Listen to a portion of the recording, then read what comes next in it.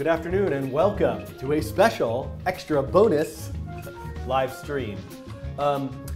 As you know, I typically, well, I don't know if you know this, but if you're watching or if you watched before, I typically live stream on Fridays. I'm sorry, this music is just so catchy. Can't stop enjoying it. It's gonna be over soon. I try to time it where I come in right when there's about 10 to 15 seconds left, so the music could trail off to the end. But it was at like 35 seconds, so now I'm kind of waiting for it to end. Okay, it's over now. So here I am. I had something get canceled today that I typically often have to do on Wednesday afternoons, and I have been aspiring for a while to do more often shorter live streams than less frequent longer live streams. As much as some people might enjoy the 3 or 4 hours at a time of live streaming on a Friday, I do find that the content somewhat suffers, especially towards the end. And if I can find little pockets of time to record a video, to do a tutorial, to update something. And so today actually I was thinking, oh, I have this extra bit of time. What I'm gonna do is I'm gonna sit at my computer and go through a bunch of pull requests on the toy neural network library that I built last Friday. And then I thought, well, I might as well just live stream that because I've got some questions around that and I can talk about it. I don't see anybody saying that they are listening. Oh, they are. Okay. For a second there I thought, did I just totally not hit the start streaming button? The other thing is I've had this cold and I was kind of sick on a little bit last Friday and much more over the weekend and Monday, and I thought, oh, I'm all the way better now. And then all of a sudden now I'm talking and realizing like, there's still a little bit of scratchiness there. So I will be here. It's about 2:30 my time, Eastern time now in New York City. I will probably live stream for 1 hour, possibly a little bit longer, but this is going to be a shorter live stream. And I have two plans. For today. One is, let me just open this up here, a web browser, is to use a web browser. And I'm going to go to this GitHub repository. This is the Coding Train Toy Neural Network -JS GitHub repository. I have actually now, for a couple things. One is, you can now go to, I have arrived finally. You can now go to youtube.com/thecodingtrain and it will take you directly to this channel of which you are watching. And there you will see a check mark because I am verified. It is me, a verified person. I check. I am here. I am truly here and if you're wondering if it's true, it says it right there that it's me. That says it's me. So I have been releasing these, and in fact, let me find the playlist for it because I think that will be most useful. Here we go. Oops, don't play the video. Just go here. So this is the playlist, starting off just with an introductory video to the idea of neural networks. I built a simple perceptron. I talk about a multi-layer perceptron. Then I do a bunch of matrix math things. Then I look at the feed-forward algorithm. And then I continue looking at that. And then, as you know, I struggled massively through the backpropagation training process. But I did 5 videos and finished that off. So that's everything in all of those videos has now gone into this neural network JavaScript library.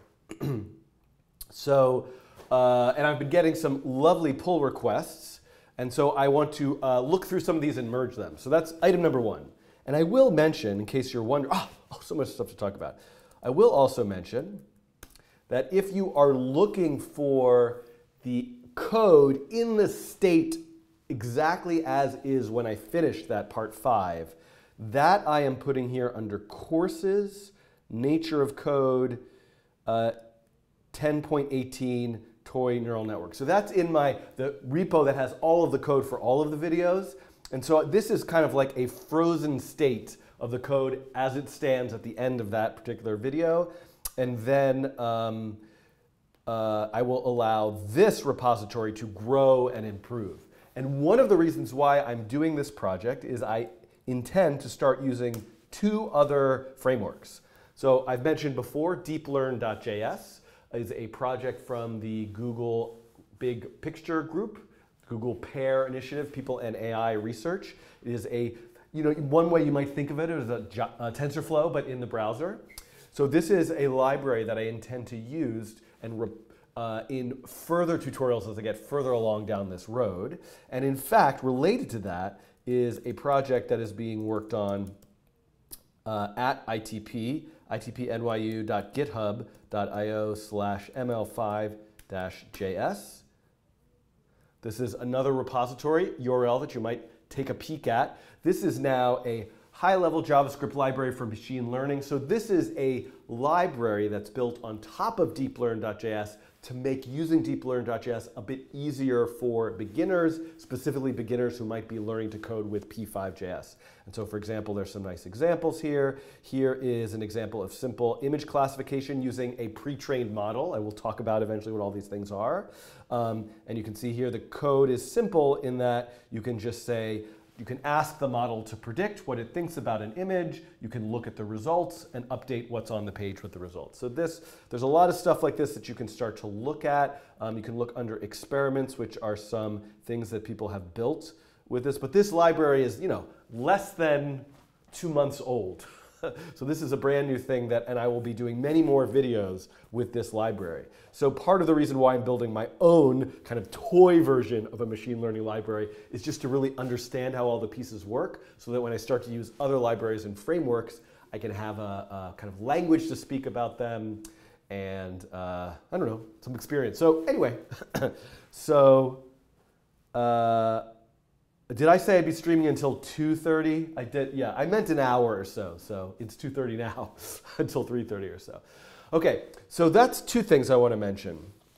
And then on Friday, I did the XOR coding challenge. And I thought I would just, for some reason, I don't know why, I just felt like I wanted to do it again.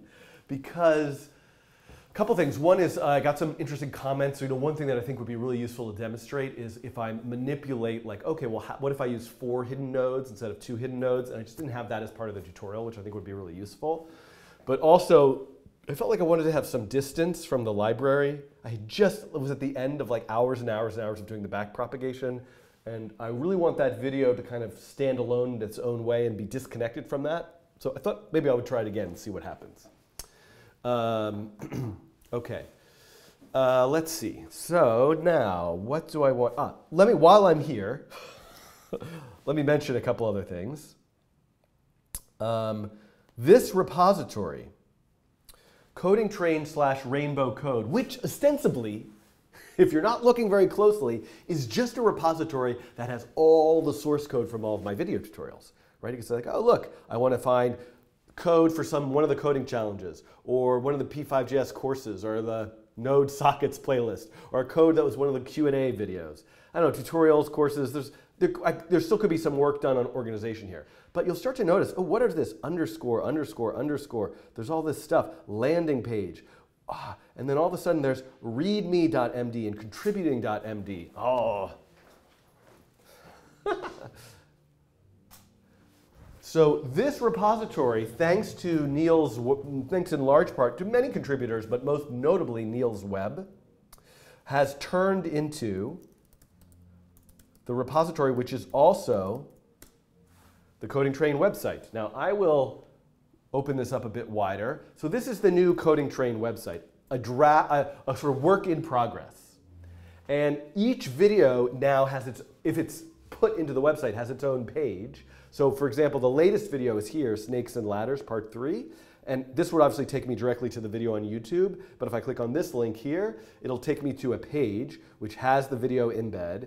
It has a link to run the example in the browser. So here's the example running in the browser. It has a link, this link will download the code, a little description here. And then, a place for community contributions. But there aren't any yet. But you can add your own by looking at this guide. So you can submit a pull request to add yours. There's links that were discussed, links to the other parts of the video. So this is an attempt to create a more navigable version, a more navigable system for finding and looking through all the videos separate from the YouTube interface, as well as aggregating and collecting community contributions and relevant links and source code and that sort of thing. So I think this website, as remarkable and amazing and beautiful as it is, and it's just like tremendous that Niels Webb was able to just put this all together. It runs on something called Jekyll, which is a static site templating engine that works well with GitHub Pages. I think it could still use work in visual design, and it's missing a lot of content. So I encourage any of you who are interested in kind of learning to participate in an open source project. Here's one for you. If you want to make a design contribution or add some content that's missing, let me know at Schiffman on Twitter. You can read hopefully the documentation that's in the GitHub repository. I would love to have people help with that. All right.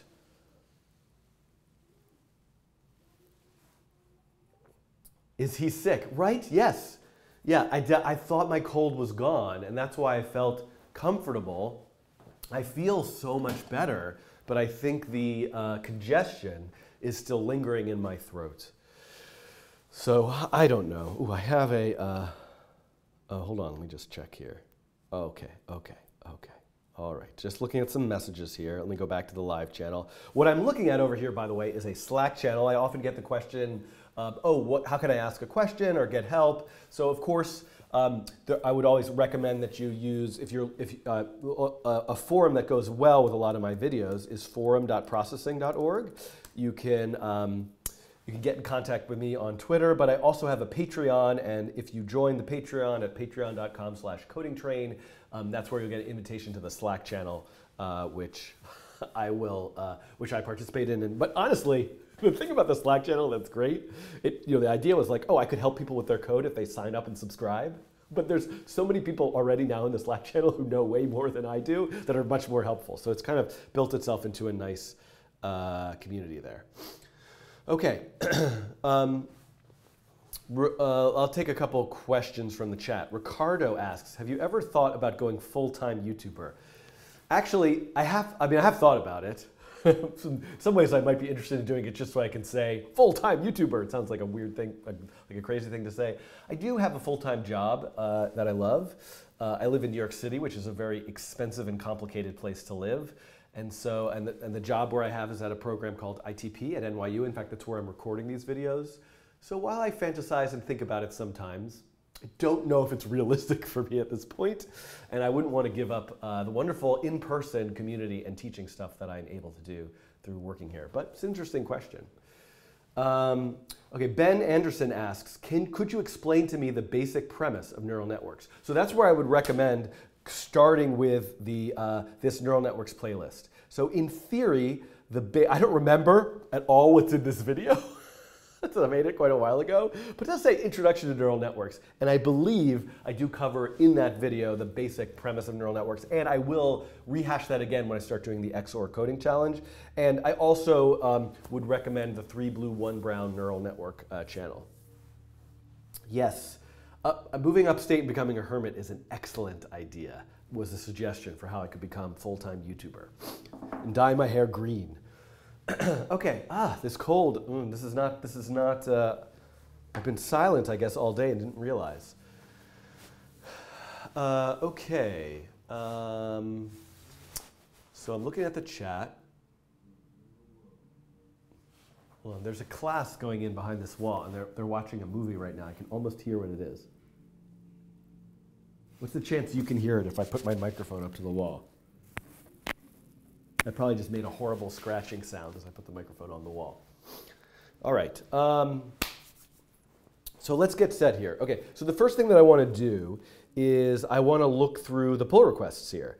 And let's think about, let's do this backwards. So I'm going to look at the oldest pull request and move up and see which of these I can merge. Now, one thing you'll notice is they all have a green check mark. And that green check mark is because I added unit testing to make sure the code does what it should be doing before it can be merged. So let's see, use matrix constructor to, okay.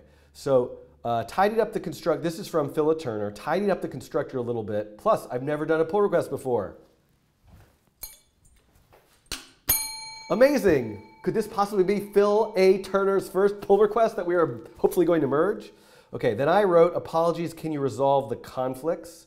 I love this change, but since I haven't explained fill in a video yet, I wonder if it will be confusing. I'm just here reading my comment. Or maybe this means I better just get to explaining it. Conflicts are resolved. And I'm noting another issue that I discussed this in. But let's take a look at the code changes here under Files Change. Excuse me. So first of all, so this is a wonderful little addition here, but I'll come back to that. So look, this is the change. This is my ugly, long-winded way of creating the two-dimensional array to store all the values in a matrix. And now instead, and should this say new array? Or is it okay to say, oh no, it's array.fill.map, array.fill.0. So it passed the test, so I can assume that, I think this looks pretty good to me. But let's just so I have this on record here, if you haven't seen fill before, where is fill? No, if you haven't seen fill before, JavaScript array functions. Alka in the patron group is saying it's fine, it's ugly either way. So the array object has a whole bunch of functions built into it, like fill, find, filter, map, reduce. And I really should make a list of, let's make a list of these. Let's go to Rainbow Topics under Issues. And let me look at array. Let's see if there, I think I have one that's talking about arrays. Like array higher order functions in JavaScript. So I definitely should do this. Okay, let's making a list of functions to cover. So I am going to add fill here. So by the way, in GitHub at issue, if you do, you might not be aware of this, if you put this notation, this will leave a checkbox. And if I put this notation, it will leave a checkbox that's checked, but I haven't made it yet. So I know I want to cover fill. I know I want to cover map. I know I want to cover reduce and probably filter, right? These are some array functions that I want to eventually cover. So maybe in the chat, if there's some that would be important. So I am now going to, where am I? Merge this pull request. Whoops, not this one. Where is it? Here we are. I'm going to go back to conversation. And I'm going to say merging this live on air and noting to make a video about fill here. Okay, comment. And here we go. Ooh. Okay, I kid you not. The class, I'm in the middle floor, which is the film school here at NYU, and so they're always watching movies, I think, in the classroom next to me, so I can hear the soundtrack. I don't know if you can hear that. That was totally a train going by. It was like a very loud train going by. I'm here with you people in the next room. We are one on the train. All right, here we go, merging.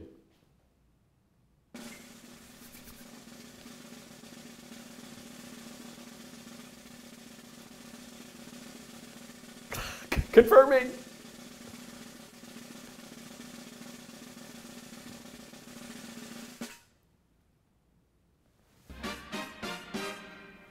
All right, thank you. That was a merge. That was a pull request merged. Alka is mentioning sort. I've actually talked about sort in a video. I don't remember which one, but I have a very distinct memory of using sort, but it would be worth mentioning or covering in that context as well. Thank you for that. All right. So we got one pull request done. Now, use ES6 export and import functions. Okay, this I'm not ready for yet. There's a nice discussion here. It's also out of date, but let me see if I can update it. That should be fine because I merged that other pull request. It's going to run the tests again. Let's look at the files changed here. Yeah, so this is using ES6 modules, and I feel like I'm not ready for that yet, but I really should add that soon. It'll fix the whole testing stuff. So maybe I need to do a video about that and understand that better, because it's got the export here. And and it needs this like Babel thing. So I could be talked into this, but this I don't feel ready for, even though I'm super thankful for this wonderful, thoughtful pull requests. Okay, so now, updated to-do list. Oh yeah, this was a, this was somebody who added and fixed up the to-do list that was in my nn.js file that I just put in the comments. And I guess I've done all these things now, except for the MNIST coding challenge. I'm going to redo the XOR coding challenge today. But I did make a comment about this one, which is I thought this might be better in, say, the README. So I'm going to merge this right now, because why not merge? Merge this for now, but maybe someone will pull request a new place for the to-do list. Now, interestingly enough, I cannot merge it. Why is this there? It's because it's got to run the tests again, and it's probably waiting. Let's see, show all checks. Oh, it passed. Huh. So what test has it not run yet that it won't? Interesting. So I'll come back. I'm not sure why this one won't allow me to merge it. By the way, if you're wondering what's going on with why this merge button is not available, I did a whole video tutorial series about unit testing and continuous integration. And there's a live stream which already is online and archived, but the actual edited videos are prepared but haven't been released yet. Those will start coming out tomorrow morning. Okay. All right. Yeah, me, I am, so me is, yeah, so if I were doing this properly, I would probably want to like check a bunch of these things locally, but I'm living on the edge. I'm doing this just through the GitHub interface. But I could like pull the branch and have it local, test it out, run the tests myself. And I really don't understand why this one is not merging, but I'm going to come back to here. Updating transpose test. So this is a pull request that came in about the transpose test, and I added some comments and requested those changes. Those changes have not come in yet. So I'm going to leave this one alone.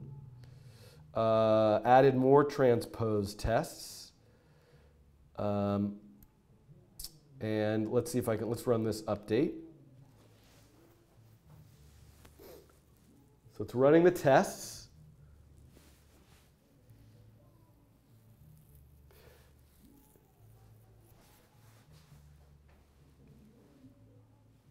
Now there's some music playing in the other room. All right, we got to wait for the test to finish. I could go on to a different pull request, but I like just waiting. I like to see it just like.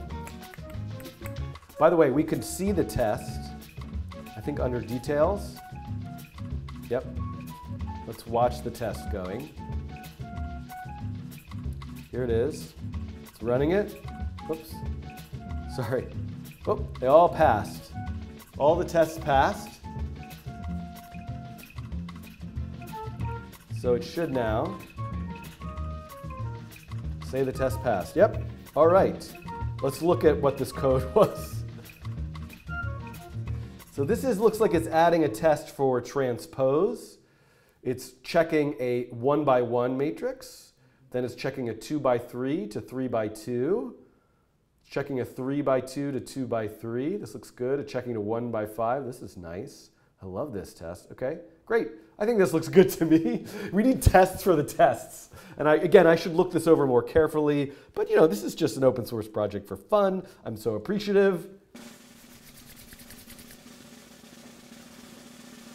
Merge. And then confirm merge.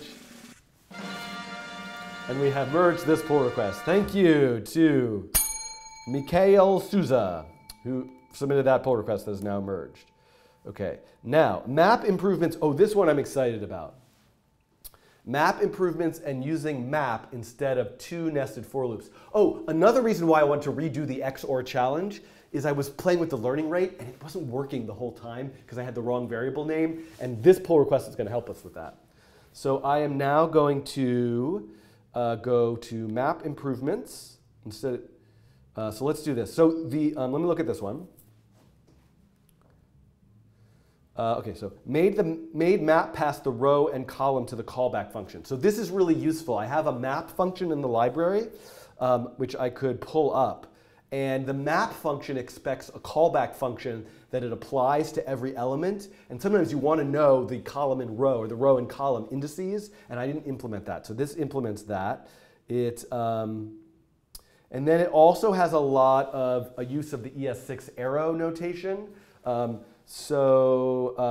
wasn't sure about merging this just yet, but now that I have the original source code backed up, let's take a look at this.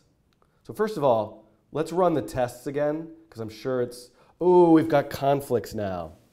Oh, so sad. So unfortunately, there's some conflicts here because some of the other merges changed the same. So you get a merge conflict, and I need to do a whole video about this. Add this to my list of my GitHub series. You need to do a merge oh, all right, let's do a video about it right now. This is great. This is going to now be a tutorial that will go in my GitHub list.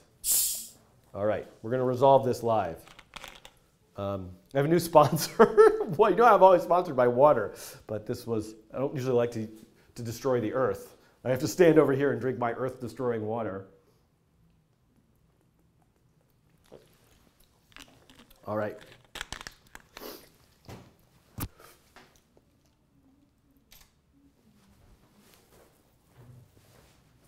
All right. Hello, surprise! It's a video about Git and GitHub. And this video is about resolving merge conflicts.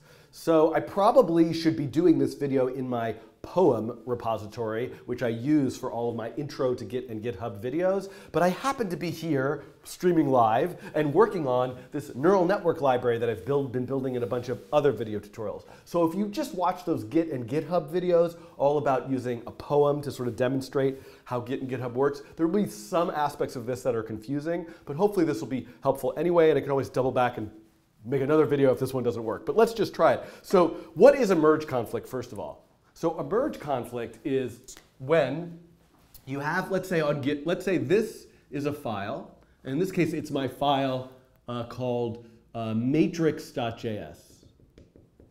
So I have a file called matrix.js, and it has code in it. Now, I had two separate people of the internet happen to be working on this file. So we'll call one person A and one person B. Now, any text file has lines in it. So even if it were a poem, it would have lines of the poem. If it's a source code file, it has lines of the source code. So we can think of the lines as like 1, 2, 3, 4, 5, 6. Now, if person A makes a change and submits a pull request, meaning, hey, you, the library, please pull my changes, right? I want to push my changes to you, but I'm requesting that you pull my changes. If this person just made changes to lines 5 and 6, and this person just made, and this person's doing the same thing, but made changes to lines 2 and 3, the Git system is smart enough to figure out how to pull both of these things in with no conflicts. Because there are no conflicts. If I want to accept changes to lines 2 and 3, I can accept those at the same time, one before the other, simultaneously. You can't really do it simultaneously, as lines 5 and 6. However, if right here, person B makes a change to line 4, and person A also makes a change to line 4, then we have what's known as a conflict. And typically, what will happen, and what just happened to me right now, is I merged this one. I merged this one, and thinking about it, it was done, it's finished, and it worked fine. It merged with no problems. But now when I went to merge this one, I got a message saying resolve conflicts. Now there are a variety of ways you can resolve conflicts. And I think that I've, in some of my previous tutorials, looked at working with Git command line locally, and I could have the text file there. But what I'm going to do is see if I could resolve the conflict just through the GitHub interface itself. So let's take a look at how that works. Now, once again, this isn't the best scenario, and I might come back and do a follow-up with, because it would be nice to see kind of a trivial example that just where I can really note what the changes are. But I'm just going to look and see there's a whole discussion here, and we can see these are the files. These are the files that have conflicts in them. Matrix.js and matrix.test.js. So hopefully you can continue to watch this even if you don't understand what the code in those files is doing. I'm going to look and see what are the conflicts are. Oh, this is definitely going to go down the tubes, the internet tubes really quickly. So I'm going to click this Resolve Conflicts button. And now it's, ooh, look at this. Ooh, okay, all right. Oh, I'm in matrix.js. Okay, I have to figure out what's going on here. So we can see, look, this is where the conflict is. Oh, look, I think I know how to resolve this. Okay, so this is where the conflict is. Now, what is it telling me here? Map improvements, master equals, greater than. So what this is showing me is, this is showing me through kind of like a visual interface to the text file that there are two proposed ways that this code could run.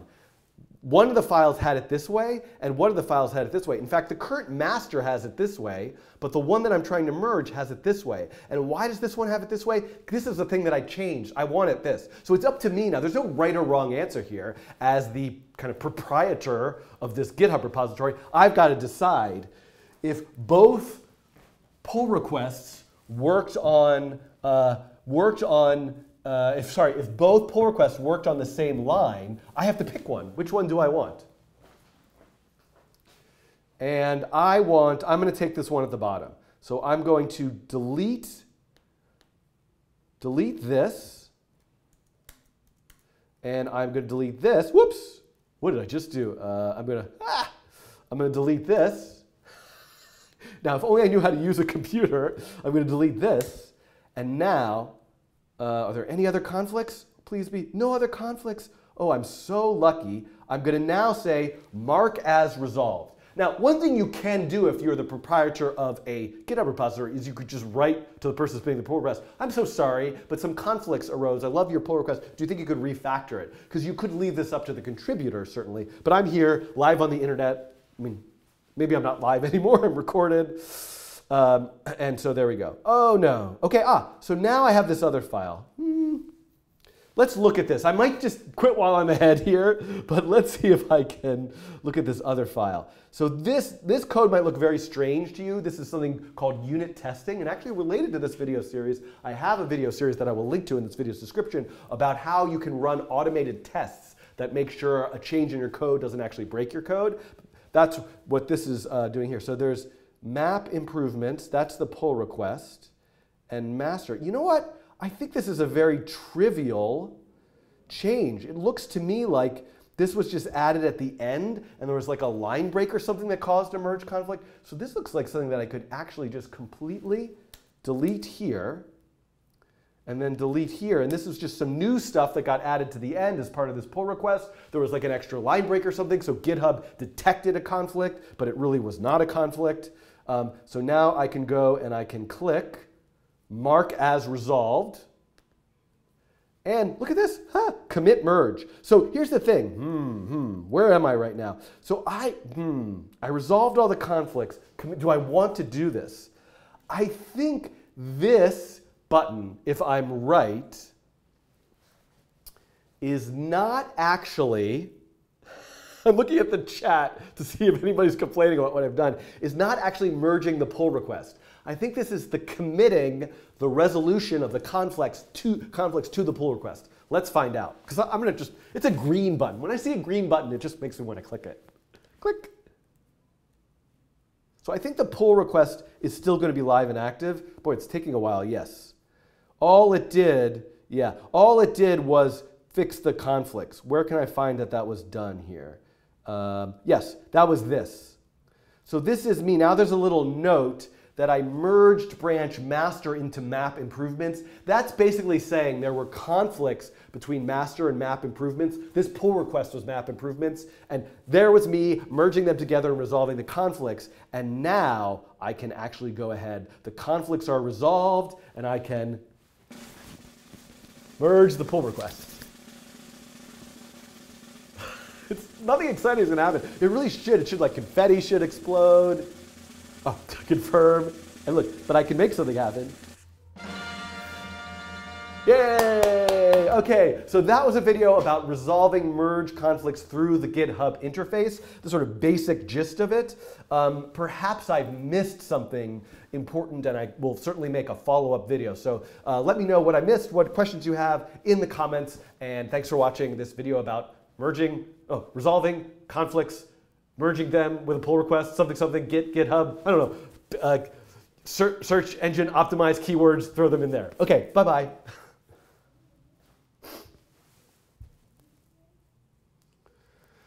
All right. Oh, what's wrong with is the mic, does the mic performing poorly right now? Am I having sound issues?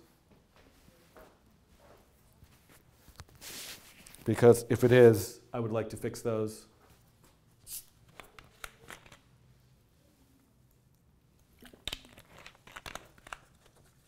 No sound issues. Okay, great. All right. So now that we did that, where am I? Add a neural network. Oh, look, I love how live while I'm streaming, new pull requests are being opened.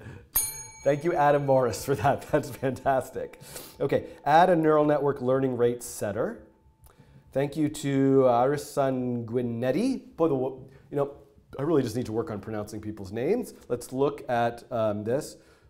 Okay. Oh, is this actually, dare I say, using, oh, so this adds a setter. I probably do want, oh no, a setter. Yeah. So this, is this actually using this thing that I don't really know about, which is ES6 getters and setters? Do I have a rainbow topics issue keeping track of that? I kind of want to talk about that at some point soon. Where's my, hold on. Sorry. I dripped some water on the trackpad. Then I pressed some buttons by accident. Rainbow topics, where's that? So ES6. ES6, prototype video, blah, blah, blah, blah. Getter. Nope. All right, so we need to do ES6 getters and setters. I need to do a video on that at some point. Okay, so now we're back here. So I think this looks good to me.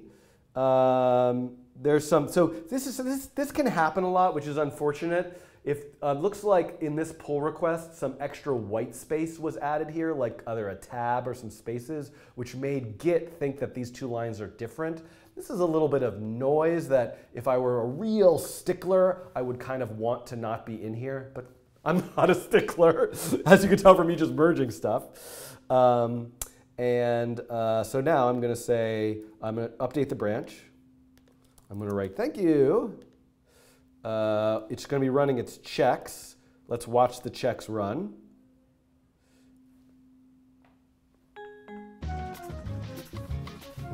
It's running npm install right now. And now it's running the tests. Perfect timing. Wow, half an hour has passed. It's 3:15, boy. I take way longer to do anything than I think. Okay, so now, I think I've finished. Yep, merge.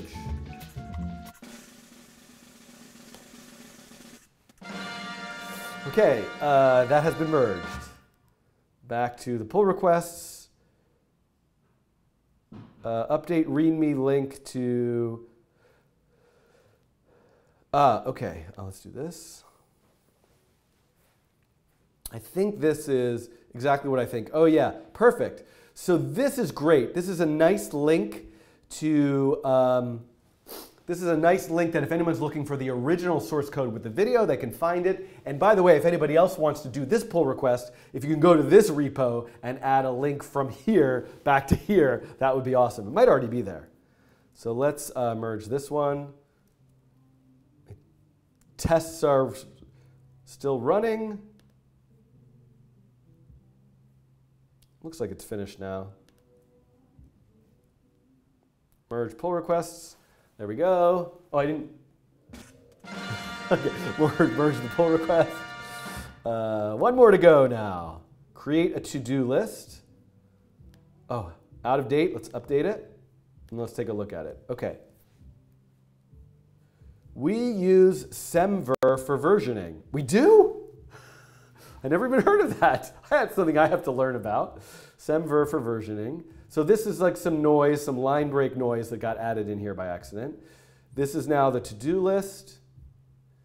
And they got removed from here, which is great. I will say that most of this to-do list is done. So probably what I would do, but I'll do this change myself, and this page is out of date, refresh. I'm going to merge this. And there's some music playing in the room next door that you guys can't hear, but I can hear.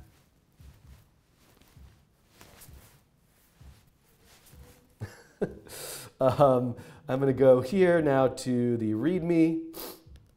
I'm going to click Edit. And where's the to-do list? Where did that to-do list end up? It wasn't in the README? Oh, yeah. That's so funny. I looked at that pull request and just assumed it went here. Where did that pull request go? Closed. Create to-do list. Oh, separate to-do.md file. Ooh, okay, there we go, obviously. I'm going to go here. I'm going to edit this. This, whatever this is, was done. This was done. I mean, this to-do list is almost silly now, but this was done. This was not really done. Different activation functions. XOR coding challenge. Oh, this is not done. This is not done. And I'll add some other things. Add support for multiple layers, multiple hidden layers. And I'll actually change this to support for different activation functions. This is something I would like to do with this library. And these could be issues, but combine with ML5/deeplearn.js. OK. So let's add this. And I'm going to make a pull request. This repo is so protected that even if I'm just editing one of the markdown files and I am the administrator of the repo, I cannot merge this change into master without these tests running. So we'll see if these tests run. OK. They ran, they passed. I'm going to merge.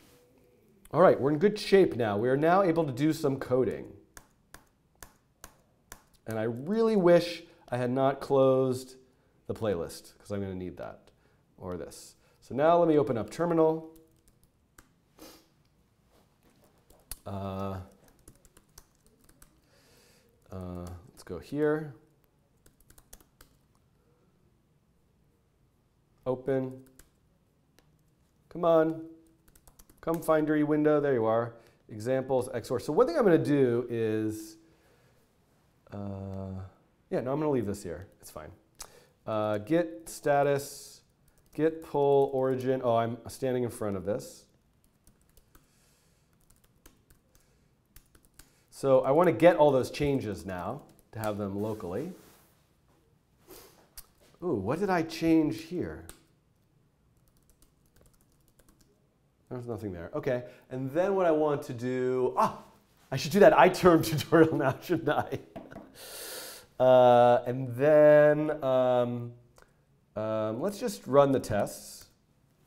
locally to make sure everything is kind of going well. Okay, there's 20 tests now. They all passed. That's awesome. Let's open this up in Atom. Let's run a local server. Let's go to the browser. Now this is the example I made before. I'm going to completely wipe this example and start over. So let's do that. Okay. Please hold. I need to tie my shoe, drink some water, and blow my nose. Oh, I'm out of tissues. Oh no, I have another one. I will mute myself right now.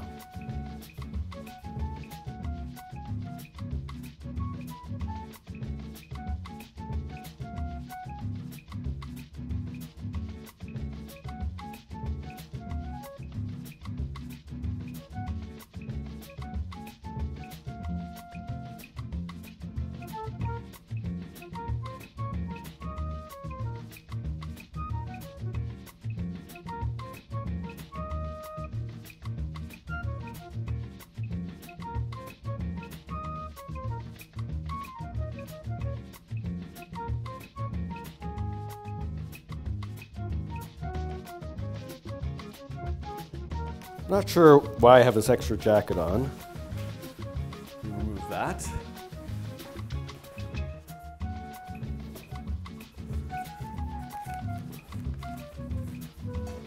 Does this do the job for today?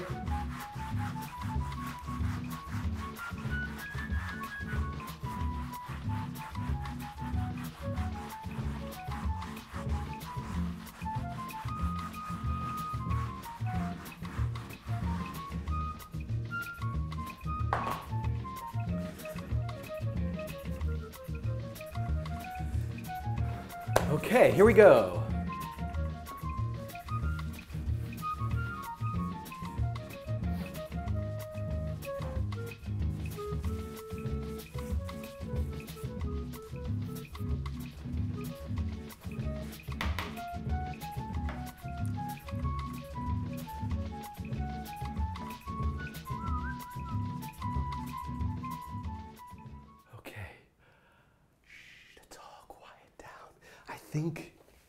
I think it's time to read just a few random numbers to get warmed up.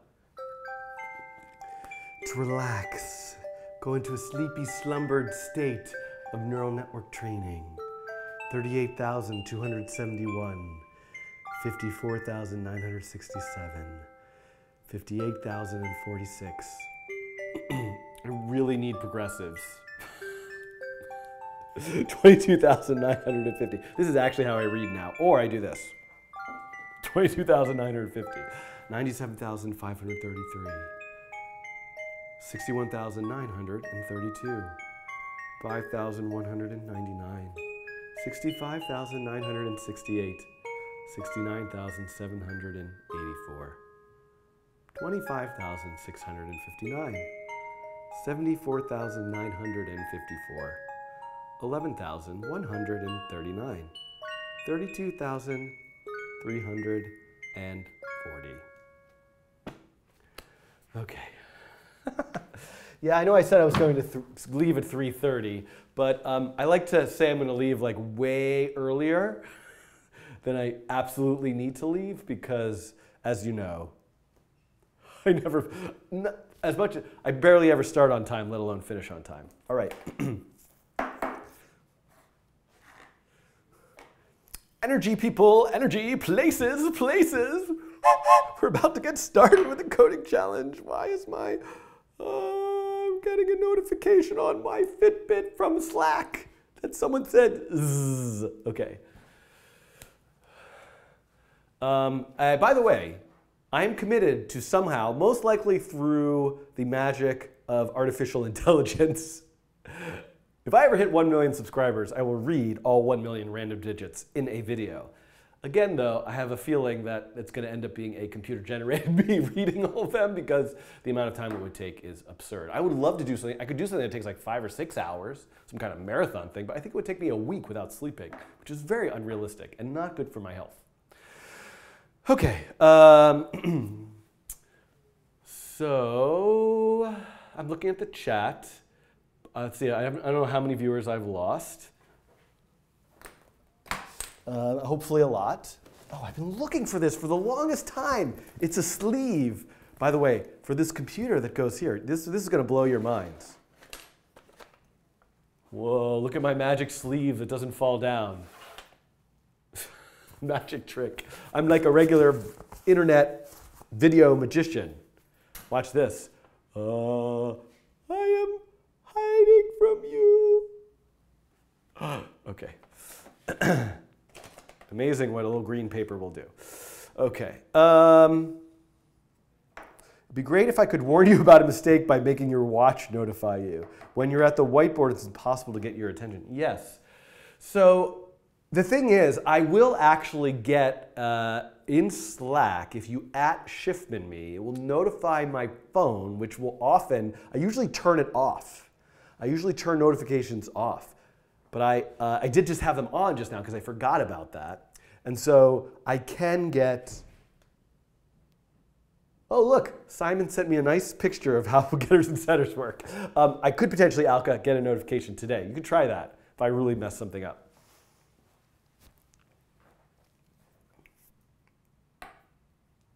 Now,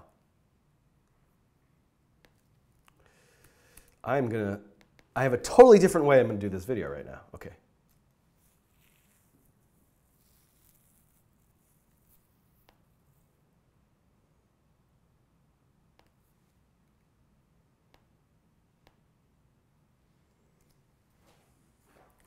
Hold on a second.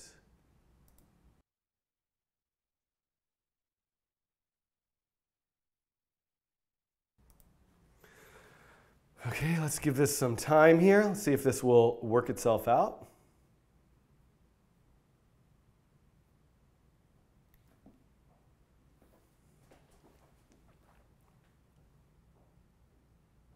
I'm just waiting for the neural network to learn. I'm going to use this as a visual aid, visual reference.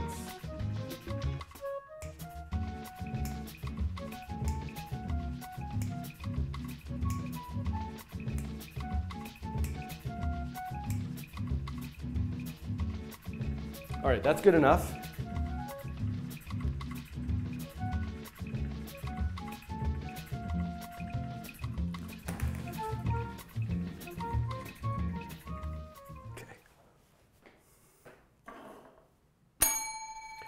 Hello, welcome to a coding challenge. In this coding challenge, I'm going to make a version of this.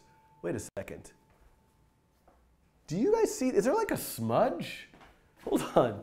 Is that just like, where is that smudge from? Oh, weird. That's just like an artifact on my screen. That was so weird. Did you see that? Oh my goodness. All right, starting over. Hello, welcome to a coding challenge.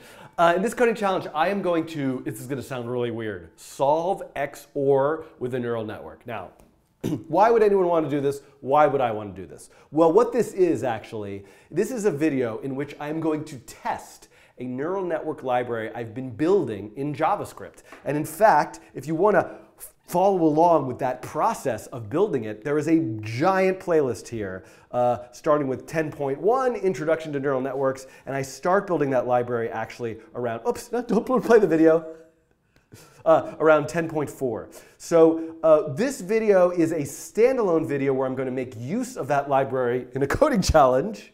You don't have to have watched all those. But if you want the background with a bit more to go deeper in how the internal mechanics of this neural network that I'm going to use works, I would refer you to those videos. Now, what is this crazy weird visualization going on over here? So I'm going to come back to it in a second, but let's come over to the whiteboard. So this is an example, a very beginning, basic, rather trivial example of machine learning. And what do I mean by that? I mean I'm going to draw a circle here, and I'm going to write ML, short for machine learning. And you can think of this as a place where there exists some machine learning recipe, some algorithm. You might have heard of K nearest neighbor or neural network. Fill in the blank, support vector machines. So fill in the blank with your machine learning algorithm there. With a machine learning algorithm, something goes into it, data. How you collect your data, how you're thoughtful about that, what the data is, how you quote unquote normalize your data. So there's so many questions, ethical questions, scientific questions that go into this piece. I am not covering that piece in this video, but there needs to be some data, something that I want to analyze or learn with. That's the data portion. Then that data goes into the magical machine learning recipe, and out comes some output. Now, what that output could be, it could be a piece of music that I've generated. It could be a classification of an image. It could be the price of a house that I'm trying to predict based on some data. So there's so much possibility here, and this output doesn't have to be a single thing, but can be multiple things. The input, obviously, the data can be multiple things. This is the idea of machine learning. Now, I spent all this time building what is mostly like a toy neural network library. It's written in JavaScript. There's nothing about it that's optimized, but just to kind of understand the pieces of how it works. So what I want to do is have my recipe be a neural network. And I want to create some scenario where I have some training data. So what I'm going to do, this is going to be a demonstration also of the machine learning process called supervised learning. Supervised learning, meaning I am the supervisor and I am going to teach this machine learning recipe to produce output, that appropriate output for a given input. Now, well, if I just know all the answers, why would I even do this? Well, likely there's a scenario. Machine learning is going to be used with a scenario where I have a lot of labeled data. I have a known data set that I can use to train this system so that if I give it some unknown data, it will give me an output, a relevant output. Classic example of this, of course, is I have a whole bunch of images. I'm going to say, I'm going to tell the recipe, here's a bunch of cats, here's a bunch of dogs, now here's a new... Here's a bunch of cats, here's a bunch of dogs, now here's a new image, which one is it? And along with this process, we will typically have training data. This is labeled data for which we know the answer. We will have testing data.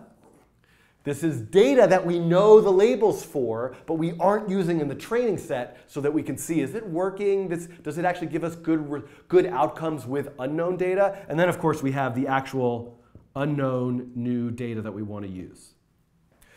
OK, so what's the scenario that I'm going to use? The trivial, almost rather ridiculous example that I'm going to use in this video is the XOR. XOR stands for exclusive OR. It's a Boolean operation that resolves to true only if, so you can think of true and if true XOR true is actually false. I didn't finish my sentence. It resolves to true only if one of the two Boolean expressions is true.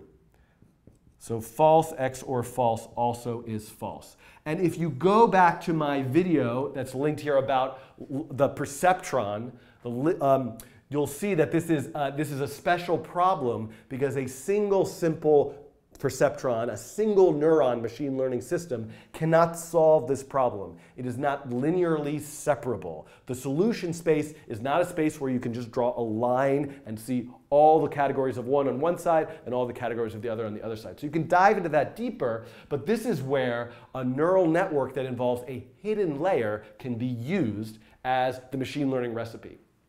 So what I mean by this is I need my training set. My training set is going to be 0, 0, 0, 1, 1, 0, 1, 1. I only have 4 elements in my training set, and each one of these is labeled. This is labeled with a 0. This is labeled with a 1, this is labeled with a 1, and this is labeled with a 0. This is the known data, right? Again, this is a sort of trivial, you could build a circuit, right? Imagine what it would take to build a circuit with 2 switches, and the LED only lights up if one switch is on. If they're both on, it doesn't light up. If they're both off, it doesn't light up. Think about how you might build that. That's essentially that diagram of that circuit is essentially what we want the neural network to look like. So the way that it's going to look, and let me erase this here, is we can see here in my labeled data set that there are 2 inputs and 1 output. So the neural network structure has to have 2 inputs and 1 output. I'm going to send in x1 and x2. These are true and true, true and false, false or true, and somehow out of this I should get a y. I should get a true or false. So how you architect and structure a neural network system, this is something that I've gone into much more depth in the other videos, but the key to this problem is having what's known as a hidden layer. So the inputs come in here, I want to look at the output here, but these neurons are going to exist in between. So everything, this is also what's known as a fully connected network. So as the inputs come here, they both go into this hidden layer. Some math happens. This is the math that I go over in a previous video. It has to do with multiplying by weights. These are all weighted connections.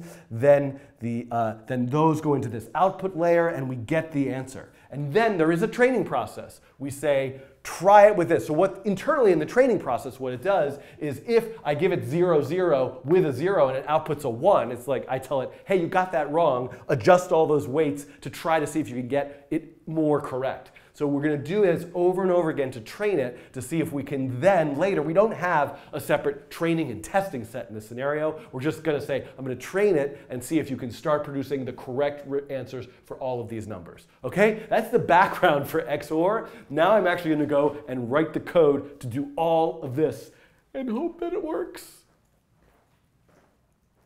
Okay.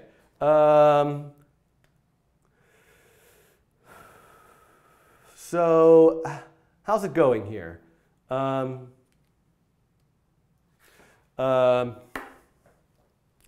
just want to see, did I miss anything kind of crucial there? I'm going to go and do the code part now.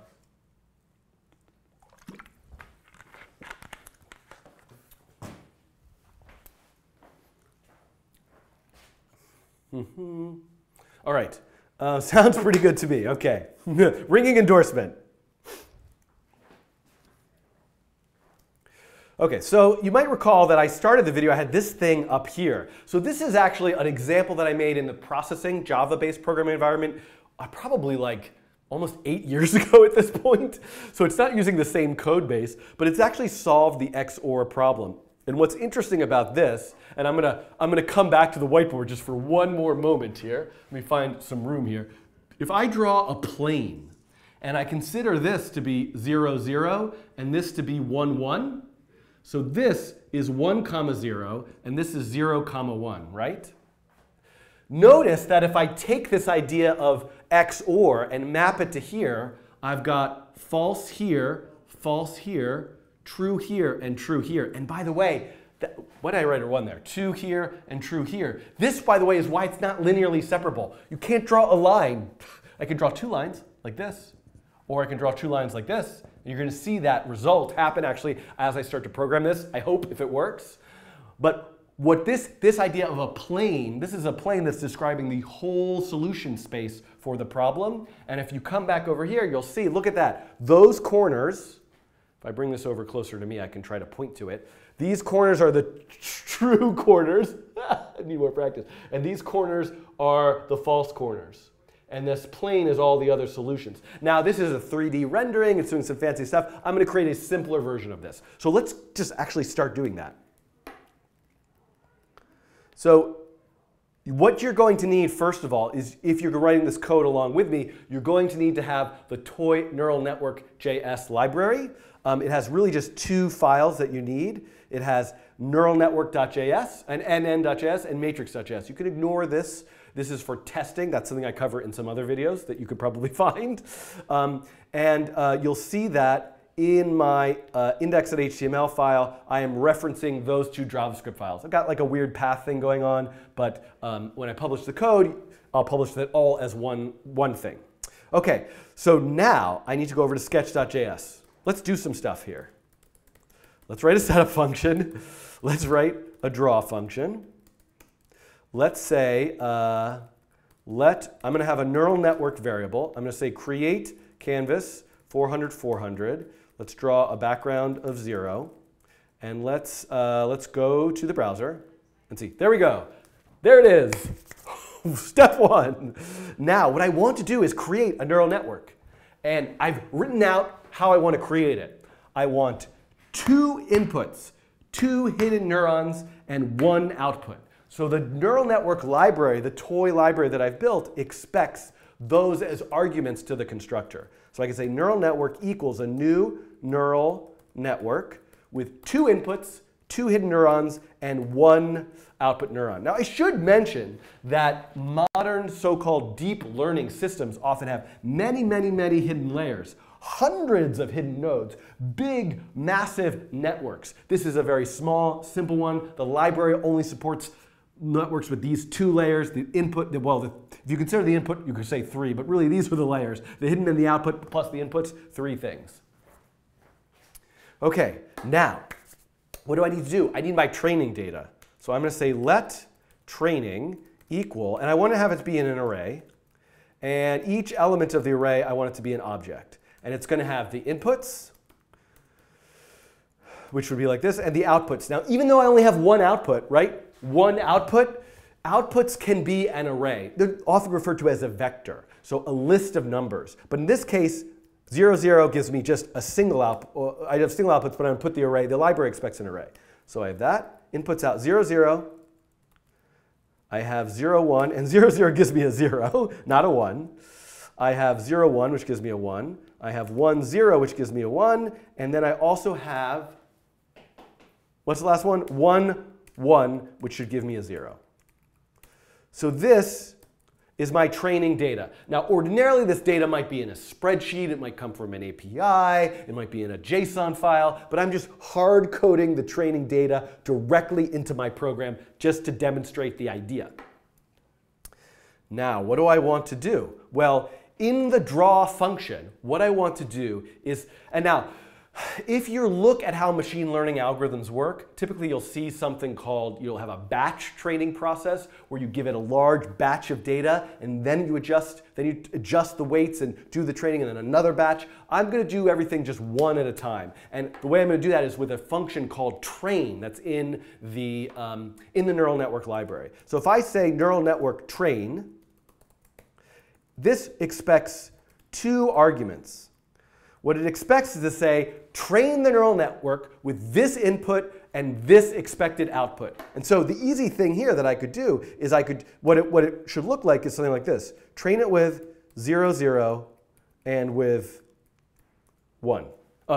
Right? So this is what I'm saying. I'm saying these inputs should produce this output. Train yourself on that. But I have to have that all stored in an array. What I'm going to do is I'm going to say data equals random training. And what did I call that up here? I called it training. I just called it training. Let's call it training underscore data. Training underscore data. So the random function in P5 will pull a random element from that array, and it will put it here in data. So then I could just say train it with these inputs and expect these outputs. It's only one output, but outputs. So this is the process. This is the training process. Of course, all of the work to adjust the weights of the neural network is in the library. And you can go, stop saying this, refer to those videos that go through that process. OK, we've got that. Now, I am going to, let's just run this to see if I get any errors. Syntax error. Sketch.js line 4. Oh, look at this. Horrible. My JavaScript object syntax is just completely off. These are not semicolons. You guys have all, everyone watching has been screaming at the screen.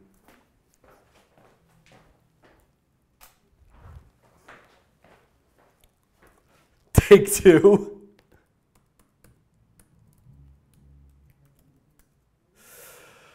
Oh, I have semicolons here. These should be commas. My syntax is completely wrong. If you're watching this, you were probably screaming at me or saying very nicely and sweetly to the computer, excuse me, no, it's not semicolon. Okay, there we go. Now let's run again.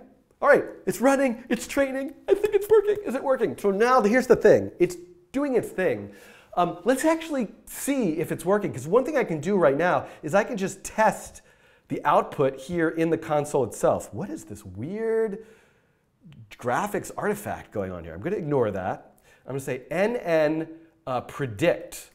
So the predict function is a function in the neural network library that doesn't take the inputs and a labeled output. It just says, here's some inputs. Tell me what you think. Tell me what the output is. So if I give it 0, 0, shouldn't I get 1.0?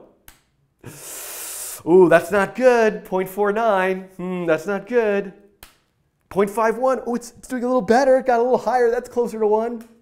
0.51. Oh no, 0.49 again. So this is the thing.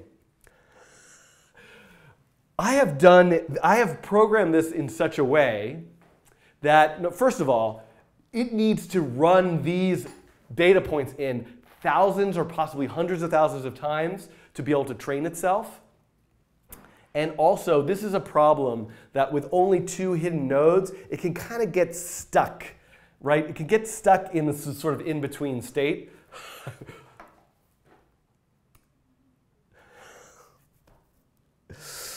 I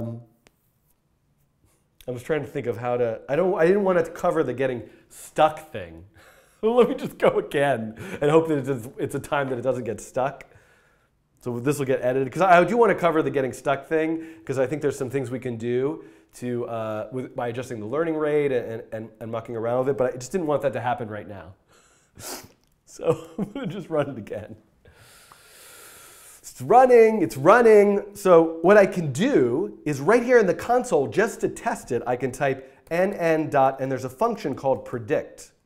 And what predict expects in the neural network library is the input data with no output, because it's not labeled training data, it's just input data. So let's see if we can get results that make sense. And it hasn't trained for very long, and I don't know, but let's see. Let's just try predict 0, 0. 0.45, that's not right. So I should be seeing 0.1, right? It's changing, 0.43. So my guess here is that we really needed to just train a lot more. What I'm going to do is, just for right now, is I'm going to say, in the draw loop itself, I'm going to say I equals 0, I is less than 1,000. I'm going to have it do every time through draw 1,000 of these training points. So this will hopefully get us there a little faster. And I can look at this now. We can see, ooh. Now that's wrong, right? Oh no, that's correct. Oh no, I should be getting false. Yeah, so that's right. I got it backwards for a second. I shouldn't be getting true. I should be getting false. 0, 0. So let's try 1, 0, and I've got something that's close to 1. So you can see that this worked. Okay, so the library is working. But let's say I want to visualize it. Okay? I want to visualize it. I want to see it working. I want to see it animating as it works. So one way I could do that is I could basically, let's create some variables like resolution. I'm going to make a grid of 10 by 10 pixels. So the columns is the width of the canvas divided by the resolution. And the rows is the height of the canvas divided by the resolution. Then I am going to say x equals 0, or I'm going to use I equals 0, I is less than the number of columns, I plus plus. And I'm going to say j equals 0, it's less than the number of rows. I'm going to do a nice little nested loop here, just to, now I'm going to say fill random 255, and I'm going to say rectangle I times resolution, j times resolution, resolution. I should have picked a less long variable name, resolution. So what this should do is just a nice little nested loop to just draw a grid of rectangles, 10 by 10. And a little warning, this will be kind of flashy. So you can see all of these elements are flashing now with a random color. But I don't want a random color. What I want to do is I want to create some inputs. So I'm going to say let x1 equal I divided by columns, right? From 0 to 1, let x2 equals j divided by rows. And the inputs then is an array x1, x2. So what I want to do is I want to create a scenario. Let me just say no loop here, so this stops. I want to create a scenario where I am inputting in 0, 0 here, and at this corner, 1, 0, and 1, 1, and 0, 1 down here, and all the numbers in between, right? So now, and then what I can do is I can say, let y equal neural network predict, and this should be an equals here. It's this particular, predict those inputs, and then fill y times 255. So I should get a brightness value out that's between, I should get a y value that's between 0 and 1, and I should get that a brightness value. I can multiply by 255 to get a brightness value. Okay, let's run this. Boom. So we can see now, and let's be a little more thoughtful about this and say no stroke. And I'm going to refresh it. And very quickly, now, so this, I'm so glad this happened. So here's the thing. It worked for me a bunch of times. But actually here you can see it's totally getting stuck. Let's refresh it again. And I got stuck in a slightly different way. Hit refresh again. Whoa, it's just like going around the horn and getting stuck in every possible way. Now it worked. So here's the thing. Remember how I said a neural network is an interconnected set of nodes, which each connection being a weight. So there's a couple important factors here. One is those weights are initialized randomly. And there are thoughtful ways that you can initialize those weights, but if I initialize them in a certain way, the problem is there's multiple solutions here. So there's one solution here where there's white all the way along this way, and if I refresh this a bunch of times, you'll see there's another solution where there's black all the way down through the middle. Because honestly, the only thing that's correct is what's in the corners. So I've run this a bunch of times. Isn't this the opposite of what we got before? I can't remember. So there's a bunch of different solutions here, and it sometimes can get stuck in that middle. So one thing I might be able to do is play with something called the learning rate. So there is a variable in the library called learning rate, and I could say neural network learning rate equals. There's a set function, but I think timeout here.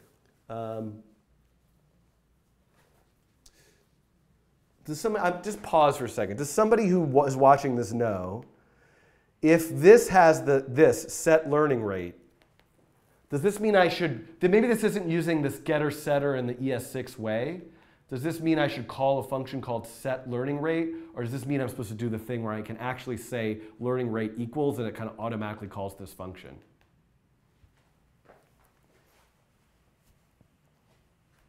I'm waiting for like somebody to weigh in. So I should call set learning rate the way that it's written.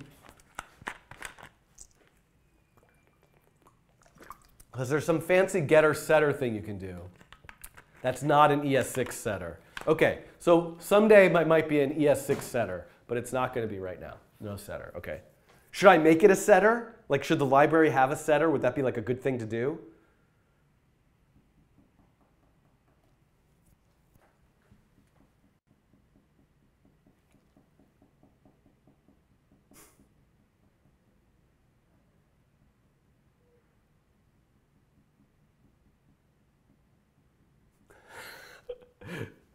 This is me just waiting for the internet to tell me which to do.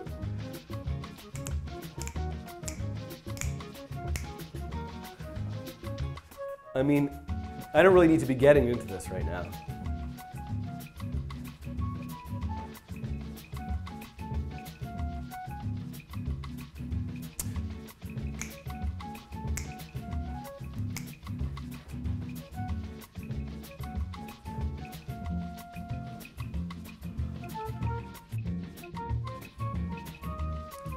Right, it's only really useful if I want to get the learning rate. Okay, let's not worry about that right now.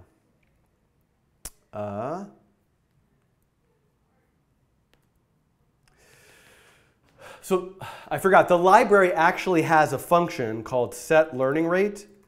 And so what I can do is I can set this to some value. Now, what should that learning rate be? The learning rate is like, how big are these steps? How big are these adjustments? And so maybe what I'll do here is I will create a LR slider for learning rate slider.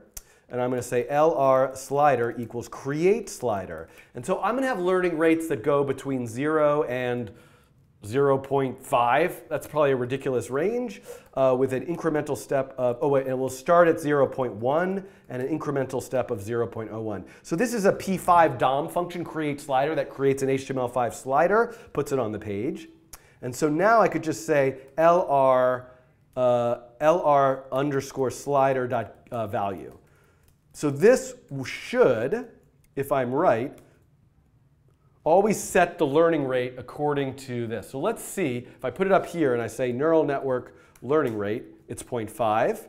And if I go down to here, it is 0. Now I shouldn't let it be 0, right? So the lowest the learning rate should be is probably 0.01. So let's see if we can get it stuck. Now, of course, I'm going to hit refresh a bunch. OK, it's stuck. Let's see if just like allowing it to take bigger steps one way or the other will sort of fix the problem. No, it's still really stuck. Interesting. Now, I guess what I could do is I could, if it's stuck, I could reset the neural network. So neural network randomize, or is there a function in the neural network library to randomize the weights again?